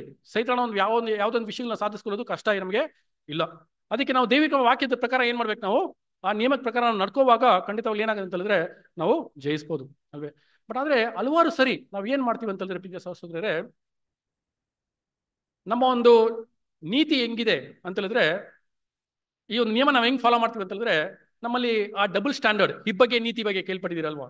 ಡಬಲ್ ಸ್ಟ್ಯಾಂಡರ್ಡ್ ಅಂತ ಹೇಳಿದ್ರೆ, ನಾನು ಬರೀ ನೀತಿನ ಎದುರು ನೋಡ್ತೀನಿ, ಪ್ರೀತಿನ ಎದುರು ನೋಡ್ತೀನಿ. ಆದ್ರೆ ನಾನು ನೀತಿಯ ಒಂದು ಕಾರ್ಯಗಳನ್ನ ಮಾಡೋದಿಲ್ಲ, ಪ್ರೀತಿಯ ಒಂದು ಕಾರ್ಯಗಳನ್ನ ನಾನು ಮಾಡೋದಿಲ್ಲ ಅಲ್ವಾ. ಇದು ಬಂದ್ಬಿಟ್ಟು ಆ ಒಂದು ಹಿಪೋಕ್ರೈಟ್ಸ್ ಅಂತ ಹೇಳ್ತಾರಲ್ವಾ, ಏನಿದೆ ಕಪಟಿಗಳು ಅಂತ ಏನ್ ಮಾಡ್ತಾರೆ ಅಂತಂದ್ರೆ, ಸ್ವಾಮಿ ಹೇಳ್ತಾರೆ, ನೀವು ಬಂದ್ಬಿಟ್ಟು ಹೊರಗಡೆ ಒಂಥರ ಇದ್ದೀರಾ, ಒಳಗಡೆ ಒಂಥರ ಏನಾಗಿದ್ದೀರಾ ಆ ರೀತಿಯಲ್ಲಿ ಏನಾಗ್ತಂದ್ರೆ ಆಗ್ಬಿಡತ್ತೆ. ಸೊ ಹಲವಾರು ಸರಿ ನಾವು ಈ ರೀತಿಯಲ್ಲಿ ಏನ್ ಮಾಡಿದೀವಿ, ನಾವು ಮಾಡಿದೀವಿ ಅಲ್ವೇ. ಇತರರ ಹತ್ರ ಬಂದ್ಬಿಟ್ಟು ನ್ಯಾಯನ ಎದುರು ನೋಡ್ತೀವಿ. We expect justice from others, we expect us to be treated properly, but we will not treat others properly. ಇದನ್ನ ನಾವು ಪದೇ ಈ ಗುಣ ನಾವು ಸರಿ ಮಾಡ್ಕೊಳ್ದೆ ನಾವು ಇದನ್ನ ಸರಿ ಮಾಡ್ಕೊಂಡಿಲ್ಲ ಅಂತಂದ್ರೆ, ಪದೇ ಇದನ್ನ ಮಾಡ್ಕೊಂಡು ಹೋಗ್ತಾ ಇದ್ರೆ ನಾವು ದೇವರ ಒಂದು ಗುಣಗಳನ್ನ ಏನ್ ಮಾಡ್ಕೊಳಕ್ಕಾಗಲ್ಲ, ನಾವು ಬೆಳೆಸ್ಕೊಳ್ಳೋದಕ್ಕೆ ಆಗೋದಿಲ್ಲ ಪ್ರೀತಿಯ ಸಹೋದರರೇ. ಆದ್ರೆ ಬಿದ್ದೋಗಿರೋ ಒಂದು ಮನುಷ್ಯನಲ್ವೇ ತುಂಬಾ ಕಷ್ಟಕರವಾಗಿರುವಂತ ಒಂದು ವಿಷಯ. ಆಗ ನಾವು ಮಾಡೋದ್ರಿಂದ ನಾವು ಸ್ವಾರ್ಥರಾಗಿನೂ ಏನಾಗ್ಬಿಡ್ತೀವಿ, ನಾವು ಸ್ವಾರ್ಥರಾಗಿನೂ ಆಗ್ಬಿಡ್ತೀವಿ. ಬಟ್ ನಮಗೂ ಒಂದು ಕ್ರಿಶ್ಚಿಯನ್ ಡಬಲ್ ಸ್ಟ್ಯಾಂಡರ್ಡ್ ಇದೆ. ಅದೇನಂತ ಹೇಳಿದ್ರೆ, ನೀವು ನೀತಿನ ಮಾಡಿ ಪ್ರೀತಿನ ತೋರಿಸಿ, ಯಾವುದನ್ನು ಎದುರು ನೋಡ್ಬೇಡಿ, ಡೋಂಟ್ ಎಕ್ಸ್ಪೆಕ್ಟ್ ಎನಿಥಿಂಗ್. ನಮ್ಮ ಒಂದು ಡಬಲ್ ಸ್ಟ್ಯಾಂಡರ್ಡ್ ಹೆಂಗಿರ್ಬೇಕಂತ ಹೇಳಿದ್ರೆ, ಕ್ರಿಶ್ಚಿಯನ್ ಡಬಲ್ ಸ್ಟ್ಯಾಂಡರ್ಡ್ ಹೆಂಗಿರ್ಬೇಕಂತ ಹೇಳಿದ್ರೆ, you show justice and you four out your love no matter what. ಯಾವುದೇ ವಿಷಯ ನಾವು ಎದುರು ನೋಡದೆ ಎರಡು ನೀವೇನ್ ಮಾಡಿ, ನೀವು ಬಟ್ ನಿಮ್ಮ ಒಂದು ರಿವಾರ್ಡ್, ನಿಮ್ಮ ಒಂದು ಪ್ರತಿಫಲ ಬಂದ್ಬಿಟ್ಟು ದೇವ್ರ ನಮ್ಗೆ ಏನ್ ಮಾಡ್ತಾರೆ, ಆ ಪ್ರತಿಫಲ ನಮ್ಗೆ ದೇವರು ಕೊಡ್ತಾರೆ. ದೇವ್ರು ಹಿಂತಾನೆ ಮಾಡ್ತಾ ಇದ್ದಿದ್ದು, ಇವಾಗಲೂ ದೇವ್ರು ಅದಂತಾನೆ ಮಾಡ್ತಾ ಇದ್ದಾರೆ. ನನ್ನ ಹತ್ರ ಏನಾದ್ರೂ ಎದುರು ನೋಡ್ಕೊಂಡು ದೇವ್ರ ನನ್ನ ಪ್ರೀತಿಸ್ತಾ ಇದ್ದಾರ? ಇಲ್ಲ ರೀ ಅಲ್ವಾ. ವಾಗ್ದಾನ ಮಾಡಿದವನು ನಂಬಿಕಸ್ತನು, ನಮ್ಮ ಜೊತೆ ಅವರು ಸೇರಿ ಏನ್ ಮಾಡಿದ್ದಾರೆ, ಅಗ್ರಿಮೆಂಟ್ ಅಲ್ಲಿ ಸೈನ್ ಮಾಡಿದ್ದಾರೆ. ಅವ್ರ ಕಾರ್ಯಗಳನ್ನ ಏನ್ ಮಾಡ್ತಾ ಇದ್ದಾರೆ, ನಡೆಸ್ತಾ ಇದ್ದಾರೆ. ನಾನು ನನ್ನ ಕಾರ್ಯಗಳನ್ನ ಏನ್ ಮಾಡ್ಬೇಕು, ನಾವು ನಮ್ಮ ಕಾರ್ಯಗಳನ್ನ ನಡೆಸೋನಾಗಿ ಇರಬೇಕು ಪ್ರೀತಿಯ ಸಹೋದರರೇ ಅಲ್ವಾ. ಸೊ ನಾವು ಯಾವಾಗ್ಲೂ ನೀತಿಯಲ್ಲಿ ನಡ್ಕೋಬೇಕು, ಪ್ರೀತಿನ ತೋರಿಸುವವರಾಗಿ ಇರಬೇಕು. ಬರೀ ಕಾಟಾಚಾರಕ್ಕೋಸ್ಕರ ನಾನು ಪ್ರೀತಿ ಮಾಡ್ತೀನಿ ತೋರಿಸ್ಕೊಳ್ಳೋದಲ್ಲ. ಇದು ನಮ್ಮ ಒಳಗಡೆ ಏನಾಗಿದೆ, ನಮ್ಮ ಕ್ಯಾರೆಕ್ಟರ್ ಅಲ್ಲಿ ಇಂಪ್ರಿಂಟ್ ಆಗಿರ್ಬೇಕು. ನಾನೊಂದು ಗುಣದಲ್ಲಿ ಏನಾಗಿರ್ಬೇಕು, ಅದು ಗುಣದಲ್ಲಿ ಹೋಗಿ ಸೇರಿ ಮಿಕ್ಸ್ ಆಗಿ ನನ್ನ ಒಂದು ಬಾಯಿ ಮಾತುಗಳ ರೀತಿಯಲ್ಲಿ ಬರಬೇಕು ಪ್ರೀತಿಯ ಸಹೋದರರೇ. ಕೆಲವೊಂದ್ಸತಿ ನಿಮಗೆ ಗೊತ್ತಾಗ್ಬಿಡ್ತದೆ, ಬ್ರದರ್ಗೆ ಬಂದ್ಬಿಟ್ಟು ತೋರಿಸೋ ಒಂದು ಪ್ರೀತಿ ಬಂದ್ಬಿಟ್ಟು ಅವ್ರು ಹೃದಯದಿಂದ ತೋರಿಸ್ತಾ ಇದ್ದಾರಾ, ಇಲ್ಲ ಬರೀ ಹೊರನೋಟಕ್ಕೋಸ್ಕರ ಮಾತ್ರ ಅದನ್ನ ತೋರಿಸ್ತಾ ಇದ್ದಾರಾ. ಎಕ್ಸ್ಪೀರಿಯನ್ಸ್ ನಮ್ಗೆ ಏನಾಗ್ಬಿಡುತ್ತೆ, ನಮಗೆ ಗೊತ್ತಾಗ್ಬಿಡುತ್ತೆ ಪ್ರೀತಿಯ ಸಹೋದರ ಅಲ್ವಾ. ಸೊ ಅದೇ ತರ ದೇವ್ರಿಗೆ ಗೊತ್ತೇ ಆಗಲ್ವ ಅಂತಂದ್ರೆ ಖಂಡಿತ ದೇವ್ರಿಗೂ ಗೊತ್ತಾಗುತ್ತೆ. ನಾವು ನಮ್ಮನ್ನೇ ಏನ್ ಮಾಡ್ಕೊಂತ ಇರ್ತೀವಿ ಅಂತಂದ್ರೆ, ನಮ್ಮನ್ನೇ ನಾವು ಮೋಸ ಮಾಡ್ಕೊಂತ ಇರ್ತೀವಿ ಅಂತ ನೋಡ್ತೀವಿ ಪ್ರೀತಿಯ ಸಹೋದರ ಅಲ್ವೇ.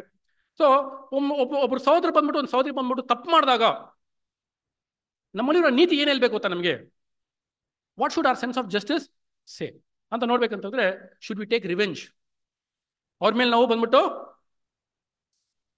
ರಿವೆಂಜ್ ತಗೋಬೇಕಾ, ಅವನನ್ನ ಶಿಕ್ಷಿಸ್ಬೇಕಾ, ಅವನ ಬಂದ್ಬಿಟ್ಟು ಕೀಲಾಗಿ ನಾನು ನಡೆಸ್ಬೇಕಾ ಅಂತಂದ್ರೆ ಖಂಡಿತವಾಗ್ಲೂ ಇಲ್ಲ. ನಮ್ಮಲ್ಲಿರುವ ದೈವಿಕವಾಗಿರೋ ನೀತಿ ಏನ್ ಹೇಳ್ಕೊಡ್ಬೇಕಂತಂದ್ರೆ ನಮಗೆ give him the benefit of doubt. Okay, ನಾನು ಒಂದು ಕಾಲದಲ್ಲಿ ಏನ್ ಮಾಡಿದ್ದೀನಿ, ನಾನೊಂದು ಕಾಲದಲ್ಲಿ ಇದೇ ರೀತಿಯ ತಪ್ಪನ್ನ ಏನ್ ಮಾಡಿದ್ದೀನಿ, ನಾನು ಮಾಡಿದ್ದೀನಿ. ನನ್ನ ಒಂದು ಉದ್ದೇಶ ಏನಿರ್ಬೇಕಂತ ಹೇಳಿದ್ರೆ, ಒಂದು ಸಹೋದರ ಬಂದು ತಪ್ಪು ಮಾಡ್ತಾ ಇದ್ದಾರೆ ಅಂತ ಗೊತ್ತಾಗಿದ ತಕ್ಷಣ ನನ್ನ ಒಂದು ಉದ್ದೇಶ ಏನಿರ್ಬೇಕಂತ ಹೇಳಿದ್ರೆ, ಆತನಿಗೆ ಯಾವ ರೀತಿಯಲ್ಲಿ ನಾನು ಸಹಾಯ ಮಾಡ್ಬೋದು, how can I help him. ಕೆಲವೊಂದು ಟೈಮ್ ನೀತಿನ ಎಡ್ಕೊಂಡ್ಬಿಡ್ತೀವಿ, ಪ್ರೀತಿನ ಬಿಟ್ಬಿಡ್ತೀವಿ ಗೊತ್ತಾ. ಪಾಸ್ಟರ್ ರಸಲ್ ಬಂದ್ಬಿಟ್ಟು ಅವ್ರ ವಾಲ್ಯೂಮ್ಸ್ ಅಲ್ಲಿ ಒಂದ್ ಕಡೆ ಏನ್ ಬರೀತಾರೆ ಅಂತಂದ್ರೆ, ಕಾನ್ಶಿಯಸ್ಲಿ ಬಿಸಿ ಬಾಡಿಂಗ್ ಅಂತ ಹೇಳ್ತಾರೆ. ಇನ್ನೊಬ್ರನ್ನ ತಪ್ಪನ್ನ ಕಂಡಿಡಿಯೋದೇ ನಮ್ಗೆ ಕೆಲಸ ಆಗ್ಬಿಡುತ್ತೆ. ಕೆಲವೊಂದು ಟೈಮ್ ಇನ್ನೊಬ್ರು ತಪ್ಪನ್ನ ಯಾವಾಗ ಕಂಡಿಡಿಯೋಣ, ಅವ್ರಿಗೆ ಯಾವಾಗ ಹೋಗೇಳೋಣ, ಹಿಂಗೆ ಆಗ್ಬಿಡ್ತದೆ. ಕೆಲವೊಂದು ಟೈಮ್ ಏನ್ ನಮಗೆ ಈ ಸೀಕ್ರೆಟ್ ಫಾಲ್ಸ್ ಬಗ್ಗೆ ನಾವು ನೋಡೋದಾದ್ರೆ ಪ್ರೀತಿಯ ಸಹೋದರರೇ, ಕೆಲವರು ತಪ್ಪು ಮಾಡುವಾಗ ಅವ್ರಿಗೆ ಆ ತಪ್ಪನ್ನ ಬಂದ್ಬಿಟ್ಟು ಕೆಲವೊಂದು ಟೈಮ್ ಅವ್ರಿಗೆ ಎಲ್ಲೇಬಾರ್ದು. We should not even tell them. ಅವ್ರಿಗೆ ಟೈಮ್ ಕೊಡಬೇಕು. We have to allow dum time.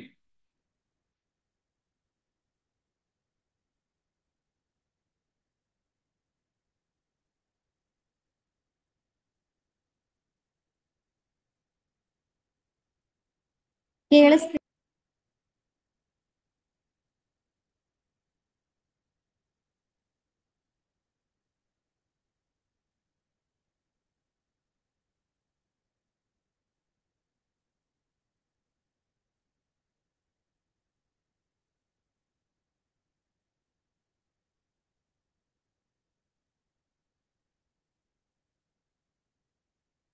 ಕೇಳಿಸ್ತಾ ಇಲ್ಲ ಬ್ರದರ್.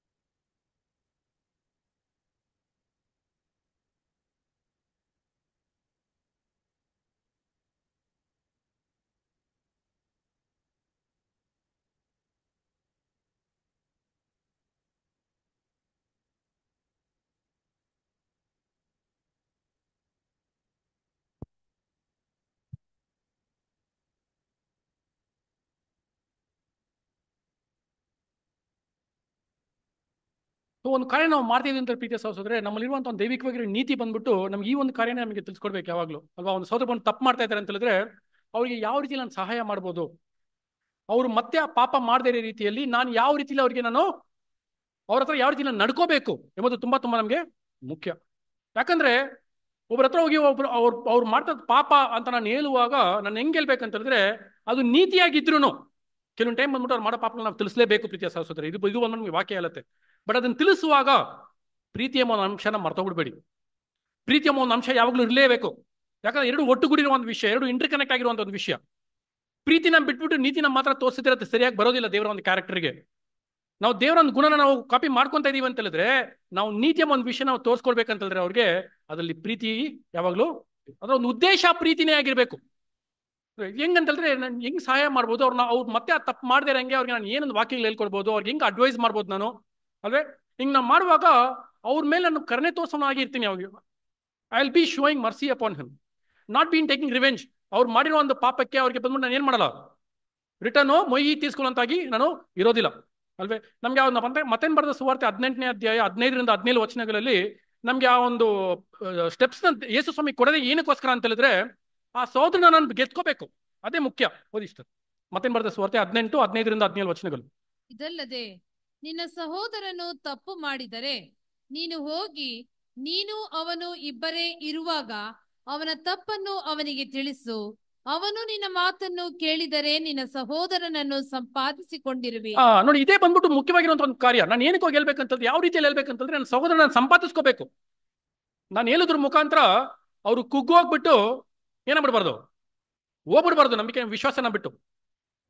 ಸೊ ಆ ರೀತಿಯಲ್ಲಿ ಕೆಲವೊಂದು ಟೈಮ್ ಬಂದ್ಬಿಟ್ಟು ನಮ್ಮ ಬಾಯಿ ಮಾತು ಹೆಂಗಿರ್ತದೆ ಅಂತಂದ್ರೆ ಬಾಣಗಳು ಹೊಡ್ದಂಗೆ ಇರ್ತದ್ರಿ. ಇದು ಬಂದ್ಬಿಟ್ಟು ದಾವಿದನ ಬರೆದ ಕೀರ್ತನೆಯಲ್ಲಿ ಬಂದ್ಬಿಟ್ಟು ದಾವಿದ ಹೇಳ್ತಾರೆ, ನಿನ್ನೊಂದು ಮಾತುಗಳು ಬಾಣಗಳು ಹೊಡ್ದಂಗೆ ನನಗೆ ಏನಾಗಿತ್ತು ಇತ್ತು ಅಲ್ವಾ. ಇದೆಲ್ಲ ಬಂದ್ಬಿಟ್ಟು ನಾವು ನೋಡ್ತೀವಲ್ವೇ, ಒಂದು ಏಟು ಹೊಡೆದ್ಬಿಟ್ರೆ ಏನ್ ಮಾಡ್ಬಿಡ್ತೀವಿ ನಾವು, ಮರ್ತೋಗ್ಬಿಡ್ತೀವಿ. ಆದ್ರೆ ನಾನು ಆಡಿರೋ ಒಂದು ಮಾತು ಹೆಂಗಿರ್ತದೆ ಅಂತಂದ್ರೆ ಸಾಯೋವರೆಗೂ ಅದು ಚುಚ್ಚುತ್ತಾನೆ ಇರ್ತದಂತೆ. ಆ ರೀತಿಯಲ್ಲಿ ಇರ್ತದೆ ಕೆಲವೊಂದು ಟೈಮ್ ನಮ್ಮ ಒಂದು ಮಾತುಗಳು. ಸೊ ಅಂತ ಒಂದು ಮಾತಲ್ಲಿ ಪ್ರೀತಿ ಇದೆಯಾ ಅಂತಂದ್ರೆ ಖಂಡಿತವಾಗ್ಲೂ ಪ್ರೀತಿ ಇಲ್ಲ ಅದರಲ್ಲಿ. ಸೊ ಮಾತಲ್ಲಿ ಹೆಂಗಿರ್ಬೇಕಂತಂದ್ರೆ ಜೇನಿನಿಂದ ಜೇನ್ ತರ ಇರಬೇಕು ಅಲ್ವಾ. ಯಾವ ರೀತಿ ಜೇನ್ ಬಂದ್ಬಿಟ್ಟು ಸ್ವೀಟ್ ಆಗಿದೆಯೋ, ಸಿಹಿ ಆಗಿದೆಯೋ, ಆ ರೀತಿಯಲ್ಲಿ ಏನಾಗಿರ್ಬೇಕು ನಮ್ಮ ಮಾತುಗಳು ಇರಬೇಕು. ಅವನ ಸಹೋದರನಿಗೆ ಬಂದ್ಬಿಟ್ಟು ನೋವು ಆಗದೇ ಇರೋ ರೀತಿಯಲ್ಲಿ, ಮತ್ತೆ ಅವನ ಸಹೋದರನ ಬಂದ್ಬಿಟ್ಟು ಇದನ್ನ ಸರಿಯಾದ ರೀತಿಯಲ್ಲಿ ಇನ್ನು ಒಂದ್ ಕಡೆ ಬಂದು ಹಲವಾರು ಟೈಮ್ ಏನಾಗುತ್ತೆ ಅಂತ ಹೇಳಿದ್ರೆ, ನೀವು ಪ್ರೀತಿಯಲ್ಲಿ ಎಲ್ಲಿ ನೋಡಿ ಕೇಳ್ಕೊಂತಾರೆ. ಅದೇ ಬಂದ್ಬಿಟ್ಟು ಒಂದು ಸ್ವಲ್ಪ ನೀವು ಸ್ಟ್ರಿಕ್ಟ್ ಆಗಿ ಹೇಳಿ ಅವ್ರಿಗೆ, ನಾನ ಅಂತ ನೋಡ್ಬಿಡೋಣ, ಆ ರೀತಿ ಆಗತ್ತೆ. ಒಂಥರ ಕಾಂಪಿಟೇಷನ್ ಚಾಲೆಂಜಿಂಗ್ ಆಗಿ ಹೋಗ್ಬಿಡುತ್ತೆ. ಬಟ್ ಅದೇ ಬಂದು ಪ್ರೀತಿಯಲ್ಲಿ ನೀವೆಲ್ಲ ಹೇಳ್ಬೇಕಂತಂದ್ರೆ ಆ ಸಹೋದರನ ಗೆದ್ಕೊಂಡ್ಬಿಡ್ತೀವಿ. ಪ್ರೀತಿಯ ಸಹೋದರ ಇಲ್ಲ ಬಂದ್ಬಿಟ್ಟು ಹಲವಾರು ಸರಿ ನಮ್ಮ ಒಂದು ಜೀವನದಲ್ಲಿ ಏನಾಗಿರುತ್ತೆ, ನಮಗೆ ಅನುಭವಗಳು ಆಗಿರುತ್ತೆ. ಹಾಗಾಗಿ ನಾವು ನೋಡುವಾಗ ದೇವರ ಒಂದು ನೀತಿ, ನ್ಯಾಯ ಪ್ರಮಾಣವು, ದೇವರ ಒಂದು ಆಜ್ಞೆ, ಇದು ನಮ್ಮ ಒಂದು ಆದಾಯಕ್ಕೋಸ್ಕರನೇ. ದೇವರ ಒಂದು ನೀತಿ ಅದು ನಮ್ಮ ಒಂದು ಆದಾಯಕ್ಕೋಸ್ಕರ. ಆ ಒಂದು ನೀತಿಯಿಂದ ನಾವು ಆದಾಯ ಪಡ್ಕೋಬೇಕು. ಆ ರೀತಿಯಲ್ಲಿ ಅದನ್ನ ಏನ್ ಮಾಡ್ಬೇಕು, ಅದನ್ನ ನಾವು ತೋರಿಸ್ಬೇಕು ಅಂತ ನಾವು ನೋಡ್ತೀವಿ ಅಲ್ವಾ. ಸೊ ನಾವು ನೀತಿ ತೋರಿಸೋರಾಗಿದ್ರು ಯಾವ ಒಂದು ವಿಷಯನ ಮರಿಬಾರ್ದು ಅಂತ ಹೇಳಿದ್ರೆ ಅದೊಂದು ಉದ್ದೇಶ ಪ್ರೀತಿಯಾಗಿ ಇರಬೇಕು. ಸೊ ಇದೇ ಎರಡಕ್ಕಿರುವಂತ ಒಂದು ಸಂಬಂಧ ಅಂತ ನಾವು ನೋಡ್ತೀವಿ ಪ್ರೀತಿಯ ಸಹೋದರರೇ ಅಲ್ವಾ. ನೀತಿನೂ ಪ್ರೀತಿನೂ ಬೇರೆ ಬೇರೆ ಅಲ್ಲ ರೀ. ಇದೊಂದು ಕೊನೆಯಲ್ಲಿ ಅದೊಂದು ಕೊನೆಯಲ್ಲಿ ಅಲ್ಲ, ಎರಡು ಒಟ್ಟಾಗಿನೇ ಇದೆ. ಇದೆರಡು ಒಟ್ಟಾಗಿದ್ರೆ ಮಾತ್ರನೇ ನಮ್ಗೇನಾಗತ್ತೆ, ಕರೆಕ್ಟ್ ಆಗಿ ಆಗತ್ತೆ. ದೇವರೊಂದು ಕೂಡ ನಾವೇನ್ ಮಾಡ್ತೀವಿ, ನಾವು ಕಲ್ತ್ಕೊಂಡ್ವಿ ಪ್ರಿಯ ಸಹೋದರರೇ. ನೋಡಿ, ಯಾವ ಒಂದು ನೀತಿ ಆದಮ್ನ ಮರಣ ಕೇಳ್ತೋ, ಯಾವ ಒಂದು ನೀತಿ ಆದಮ್ನ ಮರಣ ಕೇಳ್ತೋ, ಅದೇ ನೀತಿ ಆದಮ್ನ ಬಿಡುಗಡೆನೂ ಏನ್ ಮಾಡ್ತಾ ಇದೆ ಇವಾಗ ಹೇಳ್ತಾ ಇದೆ. Same justice which demanded the death of Adam, the same justice is also demanding the release of Adam from the ಸಿನ್. ನೋಡಿ ಯಾವ ರೀತಿ ಕರೆಕ್ಟ್ ಆಗ್ಬಿಡ್ತು ಪ್ರೀತಿ ಅಲ್ವೇ. ಸೊ ನೀತಿ ಇಲ್ದಿರ ಪ್ರೀತಿನ ಏನ್ ಮಾಡಕ್ಕಾಗಲ್ಲ, ಮಾಡಕ್ಕೆ ಆಗೋದಿಲ್ಲ. ಪ್ರೀತಿ ಇಲ್ದಿರ ನೀತಿನ ಏನ್ ಮಾಡಕ್ಕಾಗಲ್ಲ, ನಾವು ತೃಪ್ತಿ ಪಡಿಸೋದಕ್ಕೆ ಆಗೋದಿಲ್ಲ ಪ್ರೀತಿಯ ಸಹೋದರರೇ ಅಲ್ವೇ. ಸೊ ಇದು ನಮ್ಗೆ ಏನೊಂದು ನಿಯಮ ಇದೆ ಅಂತಂದ್ರೆ, ಒಬೇ ಅಂಡ್ ಲಿವ್, ಡಿಸೊಬೇ ಅಂಡ್ ಡೈ ಅಲ್ವೇ. ಇದು ನಾವು ನೋಡ್ಬೇಕಂತಂದ್ರೆ ನಮ್ಗೆ ಈ ಒಂದು ನ್ಯೂ ಕವನೆಂಟ್, ಹೊಸ ಒಡಂಬಡಿಕೆಯಲ್ಲಿ ನಾವು ನೋಡೋದಾದ್ರೆ ಅಲ್ಲೂ ಈ ಒಂದು ಪ್ರಿನ್ಸಿಪಲ್ ಏನಿದೆ ರೀ, ಇದೆ. ಏನ್ ಪ್ರಿನ್ಸಿಪಲ್ ಅಂತಂದ್ರೆ ಪ್ರೀತಿಯ ಸಹೋದರರೇ, ಒಬೇ ಅಂಡ್ ಲಿವ್, ಡಿಸೊಬೇ ಅಂಡ್ ಡೈ. ನೀವು ವಿಧೇಯನಾಗಿ ಇದ್ಕೊಂಡು ಬದುಕೋ, ಅವಿಧೇಯನಾದ್ರೆ ನಿನಗೆ ಬರುವಂತ ಒಂದು ಸಂಬಳ ಏನ್ರಿ, ಮರಣ ಅಂತ ನಾವು ನೋಡ್ತೀವಲ್ವೇ. ಸೊ ಅದರಲ್ಲಿ ಆ ಒಂದು ಹೊಸ ಒಡಂಬಡಿಕೆ ಒಂದು ವಿಷಯದಲ್ಲಿ ನೀವು ನೋಡ್ಬೇಕಂತಂದ್ರೆ ಆ ಒಂದು ಕುರಿಗಳು ಮತ್ತೆ ಆಡುಗಳ ಒಂದು ಸಾಮ್ಯದಲ್ಲಿ ಅಲ್ವೇ, ಅಲ್ಲಿ ಏನಾಯ್ತು ನೋಡ್ಬೇಕಂತಂದ್ರೆ, ಕುರಿಗಳು ಬಂದ್ಬಿಟ್ಟು ದೇವರ ರಾಜ್ಯಕ್ಕೆ ಪ್ರವೇಶ ಆಯ್ತು, ಆಡುಗಳು ಏನಾಯ್ತು ಅಂತಂದ್ರೆ ಅದು ನಿರಾಕರಿಸಲ್ಪಡ್ತು ಅಂತ ನಾವು ನೋಡ್ತೀವಿ. ಸರಿ, ಇವಾಗ ಆಡುಗಳು ನಿರಾಕರಿಸಲ್ಪಟ್ಟಿದೆ ಅಂತ ಹೇಳಿದ್ರೆ ಅದೇನಾದ್ರೆ ಪಾಪ ಮಾಡ್ತಾ, ಅಲ್ಲಿ ಡಿಡ್ ಇಟ್ ಸಿನ್, ಏನಾದ್ರೆ ಪಾಪ ಮಾಡಿದೆ ಅಂತ ನಮಗೆ ಬರೆಯಲ್ಪಟ್ಟಿದ್ಯಾ? ಅದಕ್ಕೇನು ಪಾಪ ಮಾಡಿಲ್ಲ ರೀ. ಬಟ್ ಆದ್ರೆ ಏನ್ ಮಾಡಿಲ್ಲ ಅಂತ ಹೇಳಿದ್ರೆ ಪ್ರೀತಿ ಮಾಡಿಲ್ಲ ಅಂತದು. It did not have concern for others. ಅದರಲ್ಲಿ ಕರುಣೆ ಒಂದು ವಿಷಯ ಇರಲಿಲ್ಲ. ಸೊ ಅಲ್ಲಿ ಏನ್ ತಿಳ್ಬರ್ತದೆ ಅಂತ ಹೇಳಿದ್ರೆ, the requirement of justice is love. Requirement of justice is love. What are the to commandments? What are the ಏನ್ರಿ ಎರಡು ಆಜ್ಞೆಗಳು ಏನ್ರಿ ನಮಗೆ? ನಿನ್ನ ಪೂರ್ಣ ಮನಸ್ಸಿನಿಂದಲೂ ಪೂರ್ಣ ಶಕ್ತಿಯಿಂದಲೂ ದೇವರನ್ನ ಏನ್ ಮಾಡ್ಬೇಕು? That is the requirement. ನೀತಿಯ ಒಂದು ರಿಕ್ವೈರ್ಮೆಂಟ್, ನೀತಿಯ ಒಂದು ಅಗತ್ಯತೆ ಏನಿದೆ ಅಂತಂದ್ರೆ ಪ್ರೀತಿಯಾಗಿದೆ. ನಿನ್ನ ಸಹೋದರನ ನೀನೇನ್ ಮಾಡು, ನಿನ್ನಂತೆಯೇ ನೀನು ಪ್ರೀತಿ ಮಾಡಬೇಕು. ಪ್ರೀತಿ ಮಾಡಿಲ್ಲ ಅಂತಂದ್ರೆ we are not fulfilling justice. ನೀತಿನ ಏನ್ ಮಾಡ್ತಾ ಇಲ್ಲ, ನೀತಿನ ನೆರವೇರ್ತಾ ಇಲ್ಲ, ನೀತಿಗೆ ಅನುಸಾರವಾಗಿ ನಾವು ನಡ್ಕೊಂತಾ ಇಲ್ಲ ರೀ. ಸೊ ನೋಡಿ, ದೇವರು ಎಲ್ಲಾನು ಎಲ್ಲಿ ಬಂದು ನಿಲ್ಸ್ಬಿಟ್ಟಿದ್ದಾರೆ ಅಂತ ಹೇಳಿದ್ರೆ ಲವ್, ದೈವಿಕವಾಗಿರೋ ಒಂದು ಪ್ರೀತಿ ನಾನು ಏನ್ ಮಾಡ್ಬೇಕು, ನಾನು ತೋರಿಸ್ಬೇಕು ಪ್ರೀತಿಯ ಸಹೋದರರೇ ಅಲ್ವೇ. ಸೊ ಆ ಒಂದು ಹೊಸ ಒಡಂಬಡಿಕೆ ಒಂದು ಕಾಲದಲ್ಲಿನೂ ಅವರಲ್ಲಿ ಏನೊಂದು ಕೊರತೆ ಕಾಣ್ಬಂತ ಅಂತ ಹೇಳಿದ್ರೆ, they were not having love. ಅವ್ರು ಇತರರಿಗೆ ಸಹಾಯ ಮಾಡೋದಕ್ಕೆ ಏನ್ ಮಾಡಿಲ್ಲ, ಅವರು ಸಹಾಯ ಮಾಡೋದಕ್ಕೆ ಅವ್ರಿಗೆ ಮನಸ್ಸು ಕೊಟ್ಟಿಲ್ಲ. So they were not able to reach the mark of the perfect love. ಆ ಒಂದು ಪರಿಪೂರ್ಣತೆಯಾಗಿ ಒಂದು ಪ್ರೀತಿ, ಒಂದು ದೈವಿಕವಾಗಿರೋ ಪ್ರೀತಿಯ ಒಂದು ಮಾರ್ಕ್ ಏನ್ ಮಾಡೋಕ್ಕಾಗಿಲ್ಲ ಅವ್ರ ಕೈಲಿ, ಅವರು ಟಚ್ ಮಾಡಕ್ಕೆ ಆಗಿಲ್ಲ. ಸೊ ಇದು ಆ ಒಂದು ಕಾಲದಲ್ಲಿ ತುಂಬಾ ಒಂದು ಅಗತ್ಯ. ಇದಿಲ್ಲ ಅಂತಂದ್ರೆ ಏನ್ ಮಾಡಕ್ಕಾಗಲ್ಲ, they cannot reach the mark. ಈಗಿನ ಒಂದು ಸುವಾರ್ಥ ಯುಗದ ಒಂದು ಭಕ್ತರಿಗೂ ಇದೇ ರೀತಿ ತುಂಬಾ ಮುಖ್ಯ. ಇವನ್ ಇನ್ ಟುಡೇ, ಈಗಿನ ಒಂದು ಸುವಾರ್ಥ ಯುಗದ ಭಕ್ತರು ಅಂದ್ರೆ ನಾವು ಕೊನೆಯ ಕಾಲದಲ್ಲಿ ಬದುಕಿರೋ ಒಂದು ಭಕ್ತರಿಗೂ ದೇವರು ಎದುರು ನೋಡೋದೇನಂತಂದ್ರೆ we should have the mark of perfect love. ಈ ಒಂದು ದೈವಿಕವಾಗಿರೋ ಪ್ರೀತಿಯ ಒಂದು ಪರಿಪೂರ್ಣತೆನ ಏನ್ ಮಾಡ್ಕೋಬೇಕು, ನಾವು ಹೊಂದ್ಕೋಬೇಕು. ಹೊಂದ್ಕೊಂಡಿಲ್ಲ ಅಂದ್ರೆ ನಾವು ಏನ್ ಮಾಡೋಕ್ಕಾಗಲ್ಲ, ಸಭೆಯಲ್ಲಿ ಹೋಗಿ ಸೇರೋದಕ್ಕೆ ಆಗೋದಿಲ್ಲ. ಬರೀ ಬಾಯಿ ಮಾತಿನಿಂದ ನಾನು ವಿಧೇಯನಾಗಿದ್ದೀನಿ ಅಂತ ಹೇಳಿದ್ರೆ ಸಾಕಾಗೋದಿಲ್ಲ. ಅದನ್ನ ನಾನು ಕ್ರಿಯೆಯಲ್ಲಿ ಏನ್ ಮಾಡ್ಬೇಕಂದ್ರೆ ನಾನು ತೋರಿಸ್ಬೇಕು. ಕ್ರಿಯೆಯಲ್ಲಿ ತೋರಿಸೋದಂದ್ರೆ ಏನು, ಪ್ರೀತಿನ ತೋರಿಸ್ಬೇಕು. ಅದೇ ನೀತಿ ಹೇಳ್ತಾರೆ ನಮ್ಗೆ. ನೀತಿ ಅದೇ ನಮ್ಗೆ ಏನ್ ಮಾಡ್ತದೆ, ನಮಗೆ ಹೇಳ್ಕೊಡ್ತಾ ಇದೆ ಪ್ರೀತಿಯ ಸಹೋದರ. So our justice should be always motivated by love. ನಮ್ಮ ಒಂದು ನೀತಿ ಬಂದ್ಬಿಟ್ಟು ಯಾವ್ದನ್ನ ಪ್ರೇರೇಪಿಸ್ಬೇಕಂತ ಹೇಳಿದ್ರೆ ಪ್ರೀತಿ ತೋರಿಸೋ ಒಂದು ವಿಷಯನ ಅದು ಪ್ರೇರೇಪಿಸ್ಬೇಕು. But it should be in the strict lines of justice alone ಅಲ್ವಾ. ನನ್ನ ಸಹೋದರ ಬಂದ್ಬಿಟ್ಟು ನನ್ನ ಫ್ರೆಂಡು ಅಲ್ವಾ, ನನ್ನ ಸಿನಿಮಾ ಕರೀತಾನೆ, ನಾನು ಪ್ರೀತಿ ಮಾಡ್ತಾ ಇದ್ದೀನಿ, ಅವನ ಜೊತೆ ಸಿನಿಮಾಗೆ ಹೋಗಿಲ್ಲ ಅಂತ ಹೇಳಿದ್ರೆ ಏನ್ ಮಾಡ್ಕೊಂಡು ನಾನು ಬೇಜಾರು ಮಾಡ್ಕೊಂತಾನೆ. ಬಟ್ ಆದ್ರೆ ಅದು ನನ್ನ ಒಂದು ಆತ್ಮಿಕ ರೀತಿಯಾದ ಒಂದು ಜೀವನಕ್ಕೆ ಒಂದು ಅಡ್ಡವಾಗಿ ಇದೆ. ಆ ಪ್ರೀತಿನ ನಾನು ಹೋಗಿಲ್ಲ ಅಂತ ಹೇಳಿದ್ರೆ ಅವ್ನು ಬೇಜಾರು ಮಾಡ್ಕೊಂತಾನೆ. ಆ ಪ್ರೀತಿನ ಅದು ನೀತಿಗೆ ಅನುಸಾರವಾಗಿ ಬರುವ ಪ್ರೀತಿ ಅಲ್ಲ. It should be in strict lines of justice. ನೀತಿಗೆ ಅನುಸಾರವಾಗಿರುವ ಪ್ರೀತಿನ ಏನ್ ಮಾಡ್ಬೇಕು, ನಾವು ಮಾಡೋರಾಗಿ ಇರಬೇಕು ಪ್ರೀತಿಯ ಸಹೋದರರು ಅಲ್ವೇ. ಸೊ ಇದು ಹೆಂಗಪ್ಪ, ಇದನ್ನ ಹೆಂಗ್ ಅರ್ಥ ಮಾಡ್ಕೊಳ್ಳೋದು, ಈ ಪ್ರೀತಿ ಹೆಂಗೆ ಯಾವ ರೀತಿಯಲ್ಲಿ ಬರ್ತದೆ ನಮಗೆ ವಾಕ್ಯದಲ್ಲಿ ಅಂತ ಬೇಕಂತಂದ್ರೆ ನೋಡಿ, 1 ಯೋಹಾನ 4ನೇ ಅಧ್ಯಾಯ 20-21 ವಚನ ಓದಿ. 1 John chapter 4 verse 20 and 21. 1 ಯೋಹಾನ 4:20-21. ಒಬ್ಬನು ತಾನು ದೇವರನ್ನು ಪ್ರೀತಿಸುತ್ತೇನೆಂದು ಹೇಳಿ ತನ್ನ ಸಹೋದರನನ್ನು ದ್ವೇಷಿಸಿದರೆ ಅವನು ಸುಳ್ಳುಗಾರನಾಗಿದ್ದಾನೆ. ತಾನು ಕಂಡಿರುವ ತನ್ನ ಸಹೋದರರನ್ನು ಪ್ರೀತಿಸಿದವನು ತಾನು ಕಾಣದಿರುವ ದೇವರನ್ನು ಪ್ರೀತಿಸಲಾರನು. ತುಂಬಾ ಕ್ಲಿಯರ್ ಆಗಿ ಪ್ರಾಕ್ಟಿಕಲ್ ಟರ್ಮ್ಸ್ ಅಲ್ಲಿ ನಮಗೆ ಯೋಹಾನ ಏನ್ ಮಾಡ್ಬಿಡ್ತಾನೆ ಅಂತಂದ್ರೆ, ಸ್ವಾಮಿ ಬಂದ್ಬಿಟ್ಟು ಯೋಹಾನ ಮುಖಾಂತರ ನಮಗೆ ಅದನ್ನ ಬರ್ಸಿಟ್ಬಿಟ್ಟಿದ್ದಾರೆ. ನಮ್ಮ ಪ್ರೀತಿ ಹೆಂಗಿರ್ಬೇಕಂತ ಪ್ರೀತಿಯ ಸಹೋದರರೇ ನೋಡಿ, ಕೆಲವೊಂದು ಟೈಮ್ ಏನ್ ಮಾಡ್ತೀವಿ ಅಂತಂದ್ರೆ, ಓಕೆ ದೇವ್ರು ಹೆಂಗಿದ್ರು ಕಣ್ಣು ಕಾಣಿಸಲ್ವಲ್ಲ, ನಾನು ಇಷ್ಟಕ್ಕೆ ನಾನು ಏನ್ ಮಾಡ್ಬೋದು, ನಾನು ಇರ್ಬೋದು ಅಂತ ಇಲ್ಲ ರೀ. ನಾನು ಯಾವುದು ನನ್ನ ಸಹೋದರಿಗೆ ಮಾಡ್ತೀನೋ ಅದು ನಾನು ದೇವ್ರಿಗೆ ಮಾಡಿರೋ ಲೆಕ್ಕ. ಇದು ಲೋಕದಲ್ಲಿ ಇರುವಂತ ಒಂದು ಗಾದೆ ಮಾತಲ್ವೇ, ಜನಸೇವೆ ಜನಾರ್ದನ ಸೇವೆ ಅಲ್ವಾ. ವಾಟ್ಸ್ ಎವರ್ ಯು ಡೂ ಅಂಟು ಯುವರ್ ಬ್ರದರನ್ಸ್ ಯು ಡೂ ಅಂಟು ಮೀ ಅಂತ ಹೇಳ್ಬಿಟ್ಟು ಸ್ವಾಮಿ ಏನ್ ಮಾಡ್ಬಿಟ್ರು. ಸೊ ಇದು ಏನ್ ಹೇಳ್ತದೆ ಅಂತಂದ್ರೆ, ಕಣ್ಣಿಗೆ ಕಾಣಿಸಿರುವ ಸಹೋದರನೇ ನಿನ್ ಕೈಲಿ ಪ್ರೀತಿ ಮಾಡಕ್ಕಾಗಿಲ್ಲ ಅಂತ ಹೇಳಿದ್ರೆ ಕಣ್ಣಿಗೆ ಕಾಣ್ತಿರೋ ದೇವ್ರನ್ನ ಹೆಂಗಪ್ಪ ಪ್ರೀತಿ ಮಾಡ್ತೀಯ ನೀನು ಅಲ್ವೇ. ಕಣ್ಣಿಗೆ ಕಾಣಿಸ್ತಾ ಇರೋ ಸಹೋದರನ ನಾವೇನ್ ಮಾಡ್ತಾ ಏನ್ ಮಾಡಕ್ ಆಗ್ತಾರೆ, ನಮ್ಮ ಕೈಲಿ ಪ್ರೀತಿ ಮಾಡ್ತಾ ಇದೀವಾ? ಎಂತ ಪ್ರೀತಿ ರೀ, ದೈವಿಕವಾಗಿರೋ ಪ್ರೀತಿ ಮಾಡ್ತಾ ಇದೀವ, ಹೃದಯಾಲದಿಂದ ಮನಪೂರ್ವಕವಾಗಿ ಪ್ರೀತಿ ಮಾಡ್ತಾ ಇದೀವ, ಅವ್ರಿಗೋಸ್ಕರ ಜೀವ ಕೊಡೋದಕ್ಕೂ ನಾವು ರೆಡಿ ಆಗಿದೀವ ಅಂತ ಒಂದು ಪ್ರೀತಿ ನಾವು ಮಾಡ್ತಾ ಇದೀವ ಅಂತ ಹೇಳಿದ್ರೆ ಹಲವಾರು ಸಮಯದಲ್ಲಿ ಈ ಒಂದು ವಿಷಯದ ಒಂದು ಕೊರತೆ ನಮ್ಮಲ್ಲಿ ಏನಿದೆ, ನಮಗೆ ಇದೆ. ಈ ಒಂದು ಕೊರತೆ ಇರೋದ್ರಿಂದಾನೇ ಸ್ವಾಮಿ ಏನ್ ಮಾಡಿದ್ರು ಗೊತ್ತಾ, ಯೋಹಾನನ್ ಬರೆದ ಸುವಾರ್ತೆಯಲ್ಲಿ ನಿಮಗೆ ಒಂದು ಹೊಸ ಆಜ್ಞೆನ ನಾನು ಕೊಡ್ತೀನಿ. ಏನ್ರಿ ಆಜ್ಞೆ? ಓದಿ ನೋಡಿ, ಯೋಹಾನನ್ ಬರೆದ ಸುವಾರ್ತೆ 13ನೇ ಅಧ್ಯಾಯ 34ನೇ ವಚನ. John 13:34. ನಾನು ನಿಮಗೆ ಒಂದು ಹೊಸ ಆಜ್ಞೆಯನ್ನು ಕೊಡುತ್ತೇನೆ, ಏನೆಂದರೆ ನೀವು ಒಬ್ಬರನ್ನೊಬ್ಬರು ಪ್ರೀತಿಸಬೇಕು. ನಾನು ನಿಮ್ಮನ್ನು ಪ್ರೀತಿಸಿದ ಮೇರೆಗೆ ನೀವು ಸಹ ಒಬ್ಬರನ್ನೊಬ್ಬರು ಪ್ರೀತಿಸಬೇಕು ಎಂಬುದೇ. ಏನಕ್ಕೆ ಈ ಹೊಸ ಆಜ್ಞೆ ಅಗತ್ಯತೆ ಇತ್ತ? ಈ ಒಂದು ಹೊಸ ಆಜ್ಞೆಗೆ ಅಗತ್ಯತೆ ಇತ್ತ? ಆಲ್ರೆಡಿ ಏನ್ ಮಾಡ್ಬಿಡುತ್ತೆ ಸ್ವಾಮಿ, 2 ಆಜ್ಞೆಗಳನ್ನ ಕೊಟ್ಬಿಟ್ಟಿದ್ರಲ್ವಾ. ನೋಡಿ, ಮತ್ತೇನ್ ಬರೆದ ಸುವಾರ್ತೆ 22ನೇ ಅಧ್ಯಾಯ 36-40 ವಚನಗಳು ಓದಿ. Matthew 22:36-40.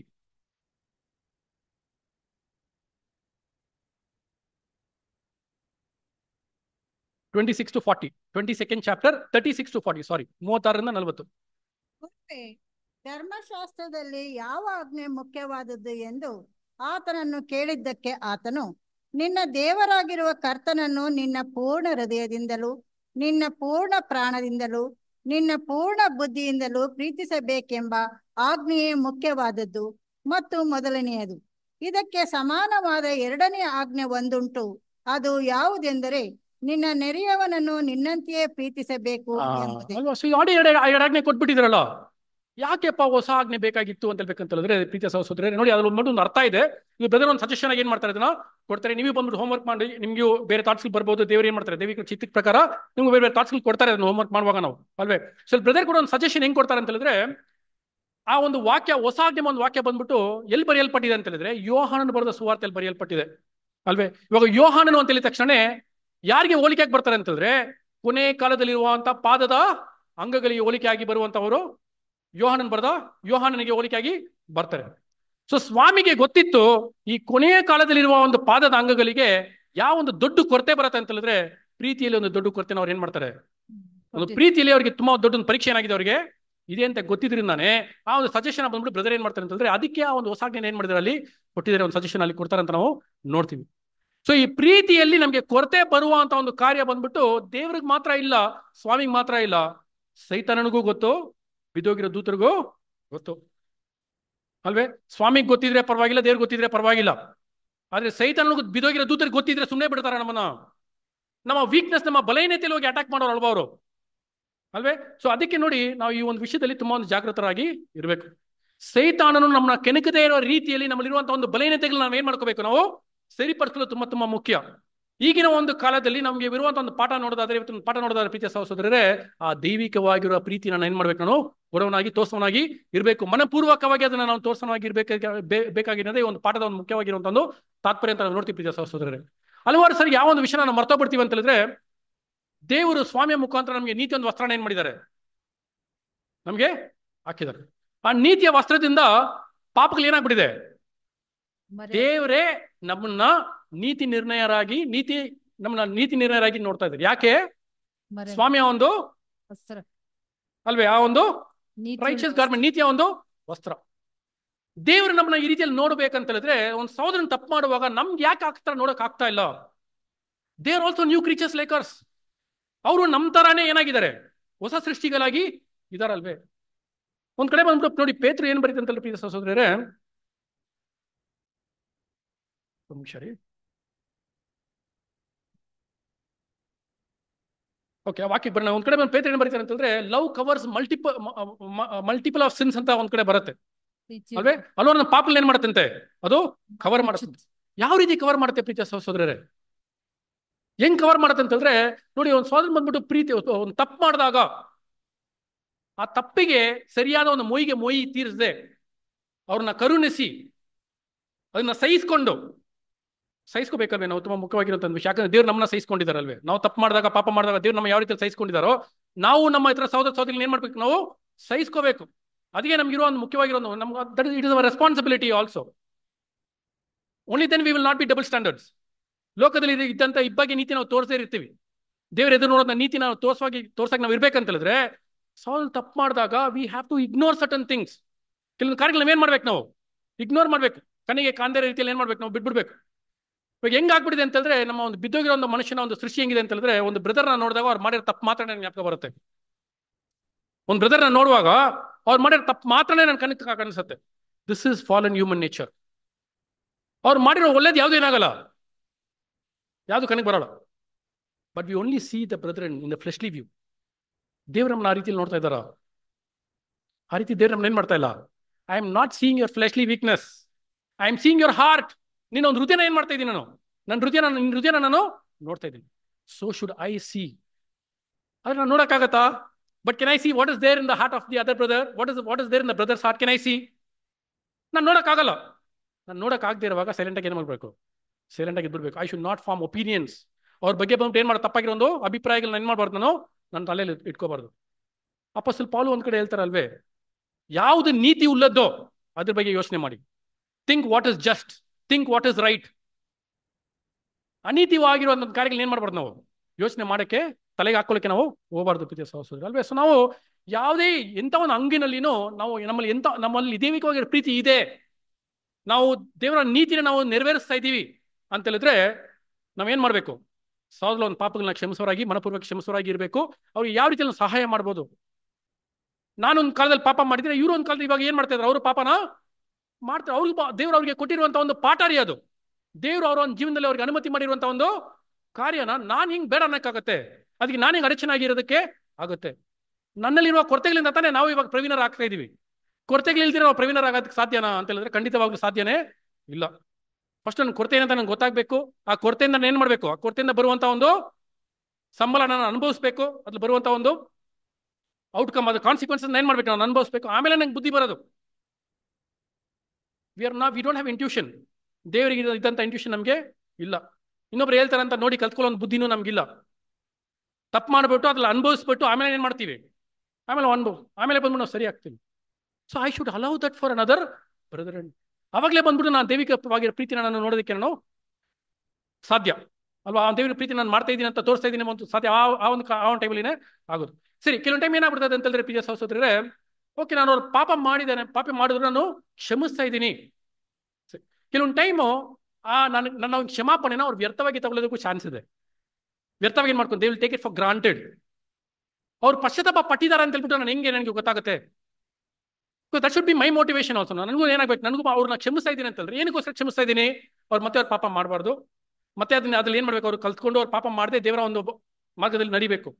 ಹಿಂಗೆ ಪಶ್ಚಾತ್ತಾಪ ಪಡ್ತಾ ಇದ್ದಾರಾ ಅಂತ ನಂಗೆ ಹೆಂಗೆ ಗೊತ್ತಾಗುತ್ತೆ ನೋಡಿ. ಇದಕ್ಕೆ ಒಂದು ಒಳ್ಳೆ ಸಾಮ್ಯ ಇದೆ, ಕೆಟ್ಟ ಮಗನ ಒಂದು ಸಾಮ್ಯ ನೋಡಿದೀವಲ್ವೇ. ಸೊ ಕೆಟ್ಟ ಮಗನ ಸಾಮ್ಯದಲ್ಲಿ ನಾವು ನೋಡೋದಾದ್ರೆ ಪ್ರೀತಿಯ ಸಹೋದರರೇ, ಆ ಒಂದು ಕೆಟ್ಟ ಮಗ ಏನ್ ಮಾಡ್ತಾನೆ, ಆ ಮಗ ತಂದೆಗೆ ವಿರೋಧವಾಗಿ ನಡ್ಕೊಂಡು ಆಸ್ತಿ ಪಾಸ್ತಿನೆಲ್ಲ ಏನ್ ಮಾಡ್ಬಿಡ್ತಾನೆ, ಖರ್ಚು ಮಾಡ್ಬಿಟ್ಟು ಎಲ್ಲ ಮಾರ್ಬಿಟ್ಟು ಅವನಿಗೋಸ್ಕರ ಅವನು ಅದನ್ನ ಖರ್ಚು ಮಾಡ್ಕೊಂಡು ಏನ್ ಮಾಡ್ತಾನೆ, ರಿಟರ್ನ್ ಅವನು ಬರ್ತಾನೆ. ಇವಾಗ ಅವನಿಗೆ ಅವನ ತಂದೆನ ನೋಡಿದಾಗ ಅವ್ನ ಮನಸ್ಸಲ್ಲಿ ಏನಿದೆ, ಅವ್ನು ಮಾಡಿರೋ ಪಾಪಕ್ಕೆ ಪಶ್ಚಾತ್ತಾಪ ಅವ್ನು ಏನ್ ಮಾಡ್ತಾ ಇದ್ದಾನೆ. ಇವಾಗ ಅವ್ನ ಮನಸ್ಸಲ್ಲಿ ಏನೋ ತಂದೆ ಗೊತ್ತಾ, ಅವ್ನ ಮನಸ್ಸಲ್ಲಿ ಏನಿದೆ ಅಂತ ತಂದೆ ಗೊತ್ತಾ. ಆದ್ರೆ ತಂದೆ ಬಂದ್ಬಿಟ್ಟು ದೂರದಿಂದ ಅವನು ನೋಡಿದ್ರಂತೆ. ನೋಡಿ ತಂದೆ ಒಂದು ಕ್ಯಾರೆಕ್ಟರ್ ನೋಡಿ ಹೆಂಗಿದೆ. ಅವನು ಬಂದು ಮಾತಾಡೋದಕ್ಕೆ ಮುಂಚೆ he was ready to accept him. So ಅಂದ್ರೆ ಅವ್ರು he was very watchful. ನಾವು ಏನ್ ಮಾಡ್ಬೇಕಂತಂದ್ರೆ ನಮ್ಮ ಸಹೋದರನ ಹಂಗೆ ನಾವ್ ಏನ್ ಮಾಡ್ಬೇಕು, ನಾವು ನೋಡ್ಕೊಂತ ಇರ್ಬೇಕು ಪ್ರೀತಿಯ ಸಹೋದರರೇ. Don't expect that they will come and tell there apology R show there repentance. ಇಲ್ಲ, ಬೇಡ. ನಮ್ಗೆ ದೇವ್ರ ಹತ್ರ ಅವ್ರ ಪಾಪಕ್ಕೆ ಅವರು ಪಶ್ಚಾತ್ತಾಪ ಪಡ್ಕೊಂಡು ದೇವ್ರ ಹತ್ರ ತಿರುಗಿದಾರ, ಆ ಒಂದು ಸೈನ್ ನಮಗೆ ಸಿಕ್ಕಿದ ತಕ್ಷಣ ವಿ ಶುಡ್ ಕೀಪ್ ಇಟ್. ಇದೇ ನಮ್ಮ ಒಂದು ಕ್ಯಾರೆಕ್ಟರ್. ಇಂಥ ಒಂದು ಕ್ಯಾರೆಕ್ಟರ್ ಆಟಿಟ್ಯೂಡ್ ನಮ್ಮಲ್ಲಿ ಇರಬೇಕಂತಂದ್ರೆ ಒಂದು ಕ್ಯಾರೆಕ್ಟರ್ ಆಟಿಟ್ಯೂಡ್ ನಮ್ಮಲ್ಲಿ ಇರಬೇಕು. ದೇವರು ಈ ರೀತಿಯಲ್ಲಿ ಏನ್ ಮಾಡ್ತಾರೆ, ಇದನ್ನೇ ಅಂಗೀಕರಿಸ್ತಾರೆ, ದೇವರು ಇದ್ರಲ್ಲಿ ಮೆಚ್ಚಿಸ್ಕೊಂತಾರೆ ಅಂತ ನಾವು ನೋಡ್ತೀವಿ. ಸೊ ಇವಾಗ ನಮ್ಮ ಒಂದು ಹೊಣೆ, ವಾಟ್ ಇಸ್ ಅವರ್ ರೆಸ್ಪಾನ್ಸಿಬಿಲಿಟಿ ಅಂತ ನೋಡ್ಬೇಕಂತಂದ್ರೆ, ಇನ್ನೊಬ್ಬರನ್ನ ಒಂದು ತಪ್ಪನ್ನ ನಾವು ಹೇಳೋದಕ್ಕೆ ಮುಂಚೆ, ಅವ್ರ ತಪ್ಪನ್ನ ನಾವು ಕಂಡುಹಿಡಿಯೋದಕ್ಕೆ ಮುಂಚೆ ನನ್ನನ್ನು ನಾನು ಏನ್ ಮಾಡ್ಕೋಬೇಕು, first ಸರಿಪಡಿಸ್ಬೇಕು. This is also our responsibility. ಇನ್ನೊಬ್ಬರಿಗೆ ನಾನು ಹೋಗಿ ಅಡ್ವೈಸ್ ಮಾಡೋದಕ್ಕೆ ಮುಂಚೆ, ಅವ್ರ ತಪ್ಪನ್ನ ಅವ್ರಿಗೆ ಹೇಳೋದಕ್ಕೆ ಮುಂಚೆ, am I ಕರೆಕ್ಟ್, ನಾನು ಕರೆಕ್ಟ್ ಆಗಿದ್ದೀನಾ, ನಾನು ಸರಿಯಾಗಿದ್ದೀನಾ. ಸೊ ಏನ್ ಮಾಡ್ಬೇಕಂತಂದ್ರೆ, first I have to self examine. ನಿನ್ನಲ್ಲೂ ಕೊರತೆಗಳಿದೆಯಾ, don't go and say anything.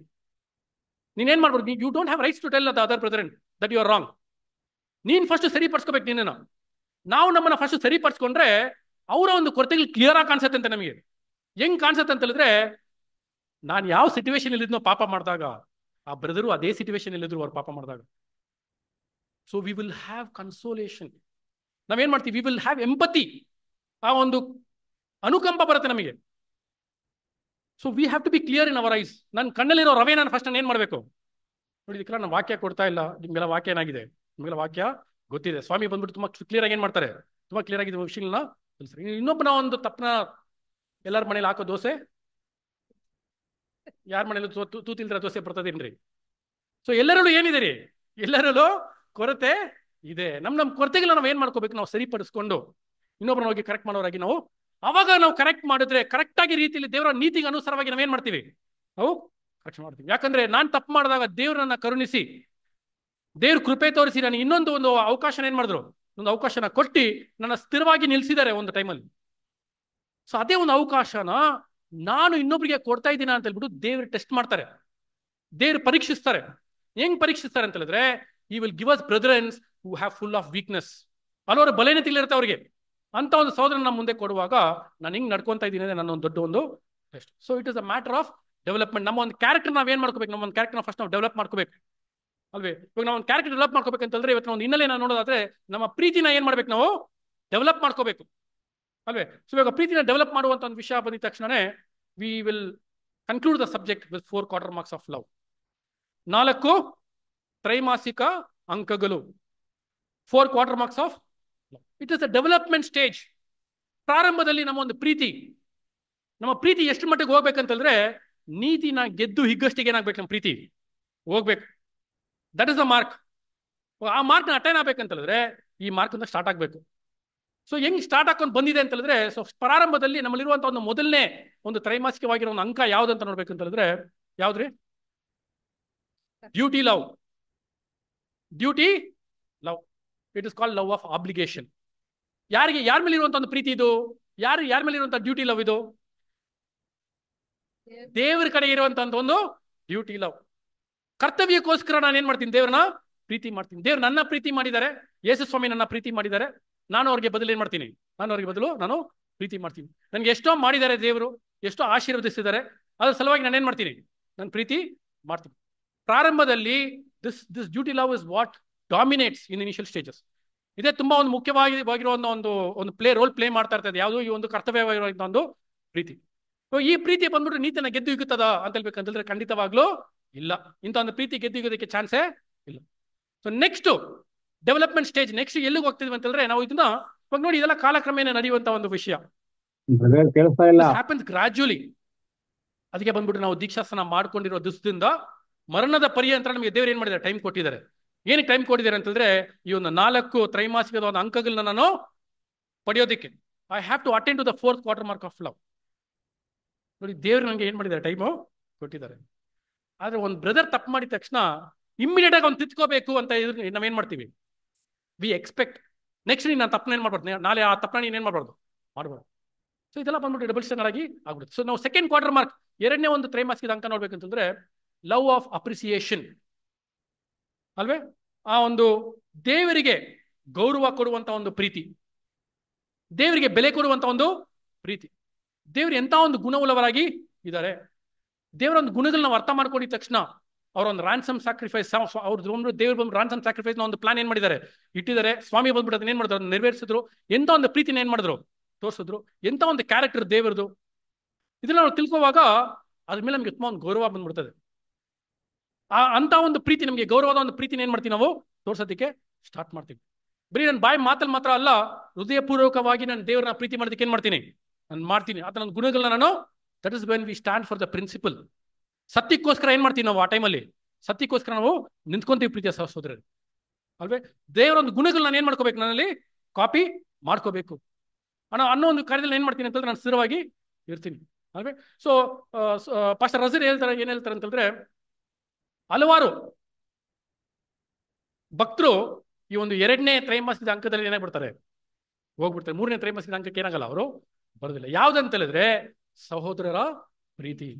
ಅದೇ 3ನೇ ಒಂದು ಕ್ವಾರ್ಟರ್ ಮಾರ್ಕ್, 3ನೇ ತ್ರೈಮಾಸಿಕದ ಅಂಕ ಯಾವ್ದಂತ ಹೇಳಿದ್ರೆ ಸಹೋದರನ ಒಂದು ಪ್ರೀತಿ. ಯಾಕೆ ನಾವು ಸಹೋದರನ ಪ್ರೀತಿ ಮಾಡ್ಬೇಕಂತಂದ್ರೆ, ದೇವರನ್ನ ಪ್ರೀತಿ ಮಾಡಿದ್ದಾರೆ. ದೇವರೊಂದು ಗುಣಗಳನ್ನ ನಾನು ಏನ್ ಮಾಡ್ತಾ ಇದ್ದೀನಿ? ನಾನು ಬೆಳೆಸ್ಕೊಂತ ಇದ್ದೀನಿ. ದೇವರೊಂದು ಗುಣ ನಾನು ಬೆಳೆಸ್ಕೋಬೇಕು ಅಲ್ವೇ?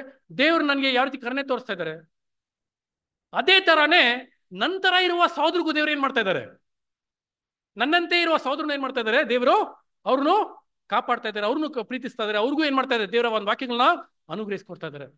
ಅವ್ರನ್ನು ನಾನು ಏನ್ ಮಾಡ್ಬೇಕು? ಅವ್ರನ್ನ ನಾನು ಪ್ರೀತಿ ಮಾಡ್ಬೇಕು. ಒಂದು ಆತ್ಮಿಕ ಕುಟುಂಬನ ಕೊಟ್ಟಿದ್ದಾರೆ. ನಾನು ಒಂಟಿಯಾಗಿ ಇಲ್ಲೇ ಒಂದು ಲೋಕದಲ್ಲಿ ನನ್ನ ಒಂದು ಕಷ್ಟ ದುಃಖಗಳನ್ನ, ಕಷ್ಟ ಸಂಕಟ ಸಂತೋಷಗಳನ್ನ ಯಾರ ಹತ್ರ ನಾನು ಹಂಚ್ಕೋಬಹುದು? ನನ್ನ ಕುಟುಂಬದವ್ರ ಜೊತೆಗೆ ನಾನು ಹಂಚ್ಕೋಬಹುದು. ಈ ಒಂದು ಆತ್ಮಿಕ ಒಂದು ಕುಟುಂಬ ಜೊತೆ ನಾನು ಹಂಚ್ಕೋಬಹುದು. ಸೊ ಅವ್ರನ್ನ ಒಂದು ಪ್ರೀತಿ ಮಾಡುವ ಒಂದು ಅಂಗನಲ್ಲಿ ಏನಾಗ್ತೀನಿ? ನಾನು ಹೋಗ್ತೀನಿ ಅಲ್ವಾ? ಸೊ ನೋಡಿ, ಇವಾಗ ಒಂದು ಪ್ರೀತಿ ಹೆಂಗ್ ಡೆವಲಪ್ ಆಗುತ್ತೆ ನೋಡಿ. ನಮ್ಗೆ ಬೆಸ್ಟ್ ಫ್ರೆಂಡ್ ಯಾರಿರ್ಬೇಕಂತ ಹೇಳಿದ್ರೆ ನಮ್ಮ ಸಹೋದರ ಸಹೋದರಿಗಳು. ನಾವು ಎಲ್ರಿಗೂ ಬೆಸ್ಟ್ ಫ್ರೆಂಡ್ ಇದ್ದಿರ್ತಾರೆ ಲೋಕದಲ್ಲಿ ಅಲ್ವೇ? Best friend ಹೆಂಗಿರ್ತಾರ್ರಿ? ಅವ್ರ ಒಂದು ಆಟಿಟ್ಯೂಡ್, ಕ್ಯಾರೆಕ್ಟರ್ ಹೆಂಗಿರ್ತದೆ? ಬೆಸ್ಟ್ ಫ್ರೆಂಡ್ ಒಂದು ಕ್ಯಾರೆಕ್ಟರ್ ಏನಕ್ಕೆ ಅವ್ರು ನಿಮಗೆ ತುಂಬಾ ಬೆಸ್ಟ್ ಫ್ರೆಂಡ್ ಆಗಿರ್ತಾರೆ? ಅವ್ರು ಏನೇ ತಪ್ಪು ಮಾಡಿದ್ರು ಅದು ನೀವೇನ್ ಮಾಡಲ್ಲ ಗೊತ್ತಾ? ತುಂಬಾ ದೊಡ್ಡದಾಗಿ ಅನ್ಸ್ಕೊಳ್ಳಲ್ಲ ನೀವು. ಯಾಕೆ ಗೊತ್ತಾ? Your love is greater than his mistake. Your love is not keeping record of his wrongs. Your love is not worrying about his mistake. You want only his love. ಪ್ರೀತಿ ಮಾತ್ರ ನಿಮಗೆ ಬೇಕು ಅಂತ ತಪ್ಪ ವೈ ಪರವಾಗಿಲ್ಲ ಬಿಡು, ಇಟ್ಸ್ ಓಕೆ. ಇಂಥ ಒಂದು character ನಾವು ನಮ್ಮ ಸಹೋದರರ ಹತ್ರ ಏನ್ ಮಾಡ್ಬೇಕು? ನಾವು ಅದನ್ನ ತೋರಿಸ್ಬೇಕು ಪ್ರೀತಿಯ ಸಹೋದರರೇ. ಅವ್ರು ತಪ್ಪು ಮಾಡಿದಾಗ ಈ ಕ್ಯಾರೆಕ್ಟರ್ ಆಟಿಟ್ಯೂಡ್ ನಲ್ಲಿ ಇರಬೇಕು. ಪರವಾಗಿಲ್ಲ, ಇಟ್ ಇಸ್ ಓಕೆ ಅಲ್ವೇ? ನೆಕ್ಸ್ಟ್ ನೀವು ದೇವ್ರು ನಿಮ್ಗೆ ಏನ್ ಮಾಡ್ತಾರೆ? ದೇವ್ರು ನಿಮ್ಗೆ ಶಕ್ತಿ ಕೊಡ್ತಾರೆ. ನಿಮ್ಗೋಸ್ಕರ ನಾನು ಪ್ರಾರ್ಥನೆ ಮಾಡ್ಕೊಂತೀನಿ. ದೇವ್ರು ನಿಮ್ಗೆ ಅದಕ್ಕಾದ ಒಂದು ವಾಕ್ಯಗಳನ್ನ ಕೊಟ್ಟು ನಿಮ್ಮ ಒಂದು ಕೊರತೆಯಿಂದ ನಿಮ್ಗೆ ಏನ್ ಮಾಡ್ತಾರೆ? ಖಂಡಿತವಾಗ್ಲೂ ಬಿಡಿಸ್ಕೊಂಡ್ ಬರ್ತಾರೆ. ದೇವ್ರ ಮೇಲೆ ನಂಬಿಕೆ ಬಿಟ್ಬಿಡ್ಬೇಡಿ. ನಿಮ್ಗೆ ಏನೋ ಒಂದು ಕಷ್ಟ ಐತೆ ನನ್ನ ಹತ್ರ ಏನ್ ಮಾಡಿ? ನನ್ನ ಹತ್ರ ಶೇರ್ ಮಾಡ್ಕೊಳ್ಳಿ. ನಾವು ಮಾತಾಡೋಣ, ಡಿಸ್ಕಸ್ ಮಾಡೋಣ. ದೇವ್ರ ವಾಕ್ಯಗಳ ಅತಿಯಾಗಿ ನಾವೇನ್ ಮಾಡೋಣ? ಬೆಳೆಯೋಣ. This is my responsibility also. ಇದು ನನ್ನ ಒಂದು ಕರ್ತವ್ಯನೂ ಅಷ್ಟೇ ರೀ. We have 2 responsibilities. ಒಂದು, ನನ್ನ ಓಟನ ಏನ್ ಮಾಡ್ಕೋಬೇಕು? ನಾನು ಓಡಿ ಮುಗಿಸ್ಬೇಕು. ಇನ್ನೊಂದು, ನಂತರ ಓಡ್ತಾ ಇರೋ ಸಹೋದರ ಓಟನ ಓಡಿ ಮುಗಿಸೋದಕ್ಕೆ ನಾನು ಏನಾಗಿರ್ಬೇಕು? ಒಂದು ಪ್ರೋತ್ಸಾಹಕರವಾಗಿ ನಾನು ಇರಬೇಕು, ಅವರಿಗೆ ಸಹಾಯ ಮಾಡುವಂತರಾಗಿ ಇರಬೇಕು. ಸೊ ಇದೇ ಯಾವ್ದಂತಂದ್ರೆ ಸಹೋದರರ ಒಂದು ಪ್ರೀತಿ. ಇದು ಇವಾಗ ತುಂಬಾ ಕೊರತೆಯಲ್ಲಿ ಏನಾಗಿದೆ, ತುಂಬಾ ಕೊರತೆಯಲ್ಲಿ ಇದೆ. ನಮಗೆ ಗೊತ್ತು ಅಲ್ವೇ, ನಾವು ಬೈಬಲ್ ಸ್ಟೂಡೆಂಟ್ಸ್ ಅಲ್ಲಿ ನಾವು ಇಂಥ ಒಂದು ಕಾರ್ಯಗಳು ಸುಮಾರು ಕಡೆ ಏನ್ ಮಾಡಿದೀವಿ, ಸುಮಾರು ಕಡೆ ವಿಷಯಗಳನ್ನ ನಾವು ನೋಡಿದೀವಿ. ಮೀಟಿಂಗ್ ಬಂದ್ರೆ ಒಂದು ಬ್ರದರ್ ಇನ್ನೊಂದು ಬ್ರದರ್ ನೋಡಿ ಏನ್ ಮಾಡಲ್ಲ, ಮಾತಾಡೋದಿಲ್ಲ. ಯಾವುದೋ ಒಂದು ವಿಷಯದಲ್ಲಿ ಅವ್ರಿಗೂ ಏನಾಗಿರುತ್ತೆ ಡಿಫ್ರೆನ್ಸಸ್, ಒಂದು ಭಿನ್ನಾಭಿಪ್ರಾಯ ಬಂದಿರ್ತದೆ, ಜಗಳ ಆಗಿರ್ತದೆ, ಆರ್ಗ್ಯುಮೆಂಟ್ ಆಗಿರ್ತದೆ. ಏನ್ ಮಾಡ್ಬಿಡ್ತೀವಿ, ಮಾತಾಡದೆ ಬಿಟ್ಬಿಡ್ತೀವಿ. We decide that he is not the brother in Christ. ನಾವೇ ನಿರ್ಧಾರ ಮಾಡ್ಬಿಡ್ತೀವಿ, ಅಥವಾ ಅವ್ರು ಬಂದ್ಬಿಟ್ಟು ಕ್ರಿಸ್ತನಲ್ಲಿ ಸಹೋದರ ನನಗಿಲ್ಲ ಅವರು. Who are V to decide? Have we chosen that brother? ಅವನ ಸಹೋದರ ನಾನು ಆರಿಸ್ಕೊಂಡಿದ್ದೀನ ಅಂತ ಹೇಳಿದ್ರೆ ಖಂಡಿತವಾಗ್ಲೂ ಇಲ್ಲ. ದೇವರು ಆರಿಸ್ಕೊಂಡು ನಮಗೆ ಕೊಟ್ಟಿರೋದು. ಏನಕ್ಕೋಸ್ಕರ ಕೊಟ್ಟಿದ್ದಾರೆ, ಏನಕ್ಕೆ ಅದನ್ನ ಅನುಮತಿ ಮಾಡಿದ್ರು, ಏನಕ್ಕೆ ಅವನ ಕೊರತೆಗಳ ಅನುಮತಿ ಮಾಡಿದ್ರೆ ಅಂತಂದ್ರೆ, ನಾನು ಪಡ್ಕೊಂಡಿದ್ದೀನಲ್ವೇ ದೇವರ ಹತ್ರ ಇಂದ ದೈವಿಕವಾಗಿರೋ ಪ್ರೀತಿ ನಾನು ಪಡ್ಕೊಂಡಿದ್ದೀನಲ್ವೇ, ನನ್ನ ಪರೀಕ್ಷಿಸ್ತಾ ಇದ್ದಾರೆ ದೇವರು. God is testing me if I am showing the same love. ಜ್ಞಾಪಕ ಕಟ್ಕೊಳ್ಳಿ ಪ್ರೀತಿಯ ಸಹೋದರರೇ, ಕರುಣೆ ತೋರಿಸಿದವನಿಗೆ ಕರುಣೆ ತೋರಿಸಲ್ಪಡತ್ತೆ. ಕರುಣೆ ಪಡೆದವನಿಗೆ ಕರುಣೆ ನ್ಯಾಯ ತೀರ್ಮಾನದಲ್ಲಿ ಕರುಣೆ ತೋರಿಸಲ್ಪಡೋದಿಲ್ಲ. You are not fulfilling the law of love, royal ಲಾ. ಆ ಒಂದು ದೈವಿಕವಾಗಿ ನಿಯಮ ನಾವೇನ್ ಮಾಡ್ತಾ ಇಲ್ಲ, ನಾವು ನೆರವೇರಿಸ್ತಾ ಇಲ್ಲ. ಸೊ ಪ್ರೀತಿ ಎಂಬುದು ತುಂಬಾ ತುಂಬಾ ಮುಖ್ಯವಾಗಿರುವಂತಹ ಒಂದು ಕಾರ್ಯ. ಅವ್ರಲ್ಲಿರುವ ಒಳ್ಳೇದನ್ನ ಏನ್ ಮಾಡೋಣ, ಒಳ್ಳೇದನ್ನ ನಾವು ನೋಡೋರಾಗಿ ಇರ್ಬೇಕು. ಅವರಲ್ಲಿರುವ ಕೊರತೆಗಳು ನಾವೇನ್ ಮಾಡೋಣ, ಇಗ್ನೋರ್ ಮಾಡ್ಬಿಡೋಣ. ನಮ್ಮಲ್ಲಿನೂ ಕೊರತೆಗಳು ಇದೆ. ಈ ಒಂದು ಪ್ರೀತಿನೇ ಎಲ್ಲಿಗೆ ನಮ್ಮನ್ನ ಕರ್ಕೊಂಡು ಹೋಗುತ್ತೆ ಗೊತ್ತಾ, ದೈವಿಕವಾಗಿರೋ ನೀತಿನ ಗೆದ್ದು ಹಿಗೋದಕ್ಕೆ ಆ ಒಂದು ವಾಲ್ನ ಸರ್ಮೌಂಟ್ ಆಗ್ತೀವಿ, ಆಯ್ತು ಗೊತ್ತಾ, ಆ ಒಂದು ದೊಡ್ಡ ಒಂದು ಗೋಡೆನ ಬಂದ್ಬಿಟ್ಟು ದಾಟ್ ಗೊತ್ತಾ. ಆ ರೀತಿಯಾದ ಪ್ರೀತಿನ ಏನ್ ಮಾಡುತ್ತೆ, ನಮ್ಮಲ್ಲಿ ಉಂಟೋದಕ್ಕೆ ಪ್ರಾರಂಭ ಮಾಡ್ತದೆ. ಸಹೋದರಗಳನ್ನ ನಾವು ಪ್ರೀತಿ ಮಾಡೋಕ್ಕಾಗಿಲ್ಲ ಅಂತ ಹೇಳಿದ್ರೆ ಶತ್ರುಗಳನ್ನ ಹೆಂಗ್ ಪ್ರೀತಿ ಮಾಡೋದು? How can we love our enemies if you are not loving our own brothers? We can't reach that quarter mark. 4ನೇ ಒಂದು ತ್ರೈಮಾಸಿಕದ ಅಂಕ ಯಾವ್ದಂತ ಹೇಳಿದ್ರೆ, ನನ್ನ ಶತ್ರುಗಳನ್ನ ಏನ್ ಮಾಡ್ಬೇಕು, ನಾನು ಪ್ರೀತಿಸ್ಬೇಕು. That is the divine love. ಆ ಒಂದು ಕ್ಯಾರೆಕ್ಟರ್ ನಾನು ಬೆಳೆಸ್ಕೋವಾಗ್ಲೇನೆ ದೈವಿಕವಾಗಿರೋ ಪ್ರೀತಿನ ಏನ್ ಮಾಡ್ತಾ ಇದ್ದೀನಿ, ನಾನು ಬೆಳೆಸ್ಕೊಂತ ಇದ್ದೀನಿ. That is when I attain that mark. ಅದು ಬರ್ಬೇಕಂತ ಹೇಳಿದ್ರೆ first I have to pass my 3rd quarter mark. ಕೆಲವೊಂದು ಟೈಮ್ ಯೋಚನೆ ಮಾಡಿ ಪ್ರೀತಿಯ ಸಹೋದರರೇ, we are not ready to give up hour ಈಗೋ. ನಮ್ಮಲ್ಲಿರುವಂತ ಒಂದು ಈಗೋನ ಏನ್ ಮಾಡೋಕ್ಕಾಗಲ್ಲ, ನಮ್ಗೆ ನಾವು ಬಿಟ್ಕೊಡೋದಕ್ಕೆ ಸಾಧ್ಯ ಇಲ್ಲ. ಏನಂತ ನಾವು ತೀರ್ಮಾನ ಮಾಡ್ಕೊಂಡಿದೀವಿ ದೇವ್ರ ಹತ್ರ, ಸ್ವಾಮಿ ಬಂದ್ಬಿಟ್ಟು ಒಬ್ರು ನನ್ನ ಹಿಂದ್ಗಡೆ ಬರೋದಕ್ಕೆ ನಿಂಗೆ ಮನ್ಸಿದ್ರೆ ನಿನ್ನ ನೀನ್ ನಿರಾಕರಿಸ್ಬಿಟ್ಟು ಶಿಲ್ಬೆನ ಹೊತ್ಕೊಂಡು ನನ್ನ ಹಿಂದೆ ಬಾ. If you are not ready to give up hour ಈಗೋ, ನಾನು ಬಿಟ್ಕೊಡೋದಕ್ಕೆ ಸಾಧ್ಯ ಇಲ್ಲ, ನಾನು ಕೊಡ್ತಾ ಇಲ್ಲ ಅಂತ ಹೇಳಿದ್ರೆ, R V crossing the first point? ಮೊದಲನೇ ಒಂದು ವಿಷಯ ನಾವು ನೆರವೇರಿಸ್ತಾ ಇದೀವ. ನಿನ್ನನ್ನು ನೀನು ನಿರಾಕರಿಸು, ಗಿವ್ ಅಪ್ ಯೋರ್ ಸೆಲ್ಫ್. ನಾನು ಕಂಪ್ಲೀಟ್ ಆಗಿ ಏನ್ ಮಾಡ್ಬೇಕು, ದೇವ್ರ ಹತ್ರ ನಾನು ಅವ್ರನ್ನ ಸರೆಂಡರು ಮಾಡ್ಬೇಕು. ನಾನು ಸರೆಂಡರ್ ಮಾಡಿದ್ರೆ ಮಾತ್ರನೇ ಆ ಒಂದು ಪ್ರೀತಿ ನಾನು ಏನ್ ಮಾಡೋಕ್ಕಾಗುತ್ತೆ, ನಾನು ತೋರ್ಸೋದಕ್ಕೆ ಆಗತ್ತೆ ಅಲ್ವೇ. ಸೊ ಹಂಗೆ ತೋರಿಸಿದ್ರೆ ಮಾತ್ರನೇ I can go to the 4th quarter mark. 4ನೇ ಒಂದು ತ್ರೈಮಾಸಿಕ ಅಂಕ ಅದು ಯಾವ್ದು ಅಂತ ಹೇಳಿದ್ರೆ, ನನ್ನ ಶತ್ರುಗಳನ್ನ ಪ್ರೀತಿ ಮಾಡುವಂತ ಒಂದು ಪ್ರೀತಿ. ಈ ಒಂದು ಪ್ರೀತಿಯಲ್ಲಿ ಇವಾಗ ಸದ್ಯದಲ್ಲಿ ಇವಾಗ ಯಾರಾದ್ರೂ ದೇವರು ಏನಾಗಿದ್ದಾರೆ, ಒಂದು ಪ್ರೀತಿಯಲ್ಲಿ ಇವಾಗ ಇದ್ದಾರೆ. ನಾವು ದೇವರಿಗೆ ಶತ್ರುಗಳಾಗಿದ್ದೀವಲ್ವೇ? We were also enemies to god at one point of time, and so is the world now ಅಲ್ವೇ. ಸೊ ಆ ಒಂದು ಪ್ರೀತಿ ಇವಾಗ ದೇವರು ಏನಾಗಿದ್ದಾರೆ, ಇದ್ದಾರೆ. ಸೊ ಆ ಒಂದು ಪ್ರೀತಿಯಲ್ಲಿ ದೇವರು ಬಂದ್ಬಿಟ್ಟು ಇವಾಗ ಆ ಒಂದು ಪ್ರೀತಿಯಲ್ಲಿ ಏನಾಗಿದ್ದಾರೆ ಇದೆ. So god has got that perfect mark of love. ಆ ಒಂದು ದೈವಿಕವಾಗಿರೋ ಪ್ರೀತಿ ಏನಾಗಿದೆ ಇವಾಗ ಸದ್ಯಕ್ಕೆ ದೇವರಲ್ಲಿ ಇದೆ. ಸ್ವಾಮಿಯಲ್ಲಿನ ಒಂದು ದೈವಿಕವಾಗಿರೋ ಪ್ರೀತಿ ಇದೆ. ಸೊ ಈ ಒಂದು ಪ್ರೀತಿನ ನಾವು ಏನ್ ಮಾಡ್ಕೋಬೇಕು, ನಾವು ನಮ್ಮಲ್ಲಿ ಬೆಳೆಸ್ಕೋಬೇಕು. ಅದೇ ಈ ಒಂದು ಪಾಠದಲ್ಲಿ ಇರುವಂತಹ ಮುಖ್ಯವಾಗಿರುವಂತಹ ಒಂದು ತಾತ್ಪರ್ಯ ಏನಂತಂದ್ರೆ, we have to develop the divine law of love. Divine love ಹೆಂಗ್ ಡೆವಲಪ್ ಮಾಡಕ್ ಸಾಧ್ಯ? ನೀತಿನ ನೆರವೇರಿಸ್ಕೊಂಡು ಪ್ರೀತಿನ ತೋರ್ಸೋನಾಗಿ ಇರಬೇಕು. ಪ್ರೀತಿನ ತೋರಿಸಿಲ್ಲ ಅಂದ್ರೆ ನೀತಿನ ನೆರವೇರಿಸಕ್ಕಾಗಲ್ಲ ಅಲ್ವೇ. ಪ್ರೀತಿ ಇಲ್ದಿರ ನೀತಿನ ತೃಪ್ತಿಪಡಿಸೋದಕ್ಕಾಗಲ್ಲ. ನೀತಿ ಇಲ್ದಿರ ಪ್ರೀತಿನ ಏನ್ ಮಾಡೋಕ್ಕಾಗಲ್ಲ, ನಾನು ಮಾಡೋದಕ್ಕೆ ಆಗೋದಿಲ್ಲ. This cannot be one sided. One way ತರ ಏನ್ ಮಾಡೋಕ್ಕಾಗಲ್ಲ. ನಾನು ಬರೀ ನೀತಿ ತೋರಿಸ್ತೀನಿ ಅಂತಂದ್ರೆ ಆಗೋದಿಲ್ಲ, ಇಲ್ಲ ನಾನು ಬರೀ ಪ್ರೀತಿ ತೋರಿಸ್ತೀನಿ ಅಂದ್ರೆ ಆಗೋದಿಲ್ಲ. ಎರಡು ಒಟ್ಟುಗೂಡಿ ಇರಬೇಕು. I should express my love by following the way of justice ಅಂತ ನಾವು ನೋಡ್ತೀವಿ ಸಹೋದರ ಅಲ್ವೇ. ಸೊ ಈ ಒಂದು ಪಾಠದಲ್ಲಿ ನೋಡ್ಬೇಕಂದ್ರೆ ಮುಖ್ಯವಾಗಿರುವಂತಹ ಒಂದು ಕಾರ್ಯ, ನಮ್ಮ ದೈವಿಕವಾಗಿರೋ ಪ್ರೀತಿ ಬಂದ್ಬಿಟ್ಟು ನೀತಿನ ಗೆದ್ದು ಹಿಗ್ತಾ ಇದೆ ಅಂತ ಹೇಳಿದ್ರೆ, hour divine love should come out. ಅದು ನಾವು ಪ್ರಕಟಿಸಬೇಕು. ಹೆಂಗ್ ಪ್ರಕಟಿಸಕ್ಕೆ ಸಾಧ್ಯ ಅಂತ ಹೇಳಿದ್ರೆ, ಅದು ನೀತಿಗೆ ಅನುಸಾರವಾಗಿ ನೀತಿನ ನಾವು ನೆರವೇರಿಸೋದು ಏನಂತ, ನೀತಿಯ ಒಂದು ಅಗತ್ಯತೆ ನೀತಿನ ಅಗತ್ಯತೆ ನಾನು ನೆರವೇರಿಸಿದ ಮುಖಾಂತರ ಪ್ರೀತಿ ನಾನು ತೋರಿಸೋದಕ್ಕೆ ಆಗುತ್ತೆ. ಯಾಕಂದ್ರೆ ನೀತಿ ಕೇಳದೆ ಪ್ರೀತಿನೇ, ಪ್ರೀತಿಯಿಂದನೇ ನೀತಿನ ತೃಪ್ತಿಪಡಿಸೋದಕ್ಕೆ ಆಗುತ್ತೆ. ಸೊ ಹಾಗಾಗಿ ತಂದೆ ಸೋದರಿಯರೇ, ತಂದೆ ದೇವರು ನಮಗೆ ಈ ಒಂದು ಕಾಲಾವಕಾಶ ಏನ್ ಮಾಡಿದ್ದಾರೆ, ನಮಗೆ ಕೊಟ್ಟಿದ್ದಾರೆ. ಇವತ್ತು ಈ ಒಂದು ಪಾಠ ನಾವು ಕೇಳ್ತಾ ಇದೀವಿ ಅಂತ ಹೇಳಿದ್ರೆ ನಮ್ಗೆ ಇನ್ನೂ ಒಂದು ಈ ಒಂದು ಶೋಧನೆಗಳು ಏನಾಗುತ್ತೆ ಬರುತ್ತೆ. ಯಾವ್ದು ವಿಷಯದಲ್ಲಿ ಅಂತ ಹೇಳಿದ್ರೆ ಸಹೋದರರ ಒಂದು ಪ್ರೀತಿ. ಈ ಒಂದು ಪ್ರೀತಿ ನೋಡಿ, ಆ ಪ್ರೀತಿನ ಬೆಳೆಸ್ಕೊಂಡ್ಬಿಟ್ರೆ ನಾವು ಶತ್ರುಗಳನ್ನ ಪ್ರೀತಿ ಮಾಡೋ ಒಂದು ಪ್ರೀತಿನ ಏನ್ ಮಾಡ್ಕೋಬಹುದು, ಬೆಳೆಸ್ಕೋಬಹುದು. ಯಾವ ರೀತಿಯಲ್ಲಿ ಬಂದ್ಬಿಟ್ಟು ನಾವು ಡ್ಯೂಟಿ ಲವ್ ಇಂದ ಬಂದ್ಬಿಟ್ಟು ಲವ್ ಆಫ್ ಅಪ್ರಿಸಿಯೇಷನ್ ಬಂದ್ರು, ಲವ್ ಆಫ್ ಅಪ್ರಿಸಿಯೇಷನ್ ಇಂದ ದೇವರಿಗೆ ಗೌರವ ಕೊಡುವಂತ ಪ್ರೀತಿಯಿಂದ ಬಂದ್ಬಿಟ್ಟು ನಾವು ಸಹೋದರ ಪ್ರೀತಿಗೆ ಬಂದ್ವು. ಅದೇ ತರ ಆ ಒಂದು ಪ್ರೀತಿನ ಪಾಸ್ ಮಾಡಿದ್ರೆ ದೇವರ ಒಂದು ಪ್ರೀತಿನ ಏನ್ ಮಾಡ್ಕೋಬಹುದು, ದೇವರ ದೈವಿಕವಾಗಿ ಪ್ರೀತಿನಲ್ಲಿ ನಾನು ಬೆಳೆಸ್ಕೋಬೇಕು. ಹಾಗೆ ಆ ರೀತಿಯಲ್ಲಿ ಆಗುವಂತೆ ತಂದೆ ದೇವರು ನಮ್ಮೆಲ್ಲರೂ ಆಶೀರ್ವಾದ ನಡೆಸಲಿ. ಅವಕಾಶ ಕೊಟ್ಟು ತಂದೆ ದೇವರಿಗೆ ನಡೆಸುವ ಮುಖಾಂತರ ಒಂದು ಹೇಳಿಕೊಳ್ಳುತ್ತೆ ಒಂದು ಪಾಠನ ಮುಗಿಸ್ಕೊಳ್ತಾ ಇದ್ದೀನಿ. ಆಮೇಲೆ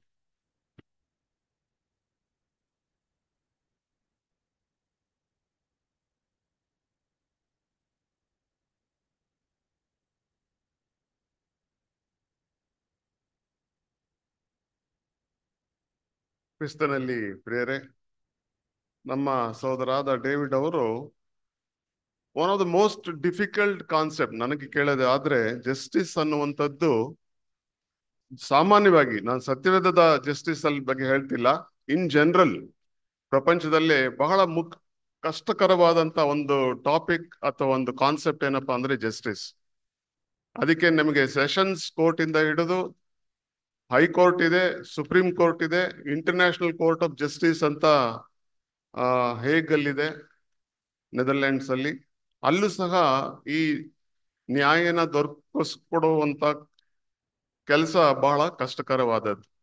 ಅಂತ ಒಂದು ಕಾನ್ಸೆಪ್ಟ್ ನ ನಮ್ಮ ಸಹೋದರಾದ ಡೇವಿಡ್ ಅವರು ಇವತ್ತು ಜಸ್ಟಿಸ್ ಅಥವಾ ನ್ಯಾಯ ಮತ್ತೆ ಅದರ ಜೊತೆಯಲ್ಲಿ ಕರುಣೆ, ಇದನ್ನ ಯಾವ ರೀತಿ ದೇವರು ಮನುಷ್ಯನ ಮೇಲೆ ತೋರಿಸಿದ್ರು ಮತ್ತೆ ಅದನ್ನ ನೆರವೇರಿಸಿದ್ರು, ಅಷ್ಟೇ ಇಲ್ಲದೆ ಅದನ್ನ ಸತ್ಯ ಮಕ್ಕಳಾದ ನಮಗೆ, ನಮ್ಮಲ್ಲಿ ಸಹ ಆ ಒಂದು ಗುಣಗಳನ್ನ ಅವರು ಎದುರು ನೋಡ್ತಾ ಇದ್ದಾರೆ. ನಾವು ಯಾವ ರೀತಿ ಆ ಒಂದು ನ್ಯಾಯ ಮತ್ತೆ ಕರುಣೆ ಎರಡನ್ನ ನಾವು ತೋರ್ಪಡಿಸ್ಲಿಕ್ಕೆ ಸಾಧ್ಯ. ಅದಕ್ಕೆ ಒಂದು ಥಂಬ್ ರೂಲ್ ಏನಪ್ಪಾ ಅನ್ಬೇಕಾದ್ರೆ, ಪ್ರೀತಿ ತೋರಿಸ್ಲಿಕ್ಕೆ you look at the Sinner not the sin. That's the simple thumb rule. ತಪ್ಪು ಮಾಡೋವ್ರ ಮೇಲೆ ನಾವು ಪ್ರೀತಿ ತೋರಿಸ್ಬೇಕು, ತಪ್ಪನ ಮೇಲೆ ಅಲ್ಲ. ಆ ತಪ್ಪನ್ನ ತಿದ್ದಿಸುವ ಕಾರ್ಯವನ್ನ ನಾವು ಮಾಡ್ಬೇಕು. ಅದನ್ನೇ ತಂದೆ ತಾಯಿಗಳು ತಮ್ಮ ಮಕ್ಕಳ ಮೇಲೆ ತೋರಿಸುವಂಥದ್ದು ಅದೇ ಮೇನ್. ಅವ್ರಿಗೆ ಎಷ್ಟು ಪ್ರೀತಿ ಇರುತ್ತೆ ತಮ್ಮ ಮಕ್ಕಳ ಮೇಲೆ ಅನ್ಬೇಕಾದ್ರೆ, ಅವ್ರು ಮಾಡಿರೋ ತಪ್ಪುಗಳನ್ನ ಅವರು ತಿದ್ದಲಿಕ್ಕೆ ಟ್ರೈ ಮಾಡ್ತಾರೆ, ಅದನ್ನ ಮಾಡದೇ ಇರೋ ರೀತಿನಲ್ಲಿ ಅವ್ರನ್ನ ಬೆಳೆಸ್ತಾರೆ. ಮತ್ತೆ ಆದ್ರೆ ತಪ್ಪು ಮಾಡೋರಾದಂತ ತಮ್ಮ ಮಕ್ಕಳ ಮೇಲೆ ಪ್ರೀತಿನ ತೋರಿಸ್ತಾರೆ. So that is the simple way that we can practice both justice and mercy. So ಈ ರೀತಿ ಆದಂತ ದೈವಿಕ ಗುಣಗಳನ್ನ ನಾವು ಸಹ ಬೆಳೆಸ್ಕೊಳ್ಳುವಂತೆ ದೇವರು ನಮ್ಮನ್ನ ಆಶೀರ್ವದಿಸಲಿ. ಮತ್ತೆ ಈ ಒಂದು ಸಂದೇಶವನ್ನ ಕೊಟ್ಟಂತ ನಮ್ಮ ಸಹೋದರ ಡೇವಿಡ್ ಅವ್ರನ್ನ ದೇವರು ಆಶೀರ್ವದಿಸಿ, ಇನ್ನೂ ಅನೇಕ ಇದೇ ರೀತಿಯ ಪಾಠಗಳನ್ನು ಕೊಡುವಂತೆ, ಅವರನ್ನ ಅವರ ಕುಟುಂಬದವ್ರನ್ನ ದೇವರು ಆಶೀರ್ವಾದ ಮಾಡುವಂತೆ ನಾವೆಲ್ಲರೂ ಪ್ರಾರ್ಥನೆ ಮಾಡ್ಕೊಳ್ಳೋಣ. ಈ ಒಂದು ಸೆಷನ್ ನ ಮುಕ್ತಾಯ ಮಾಡುವ ಹಾಗೆ ನಮ್ಮ ಸುಧಾಮ್ ನಗರದ ಹಿರಿಯ ಸಹೋದರಾದ ಜೋಸೆಫ್ ಅವರು ಬಂದು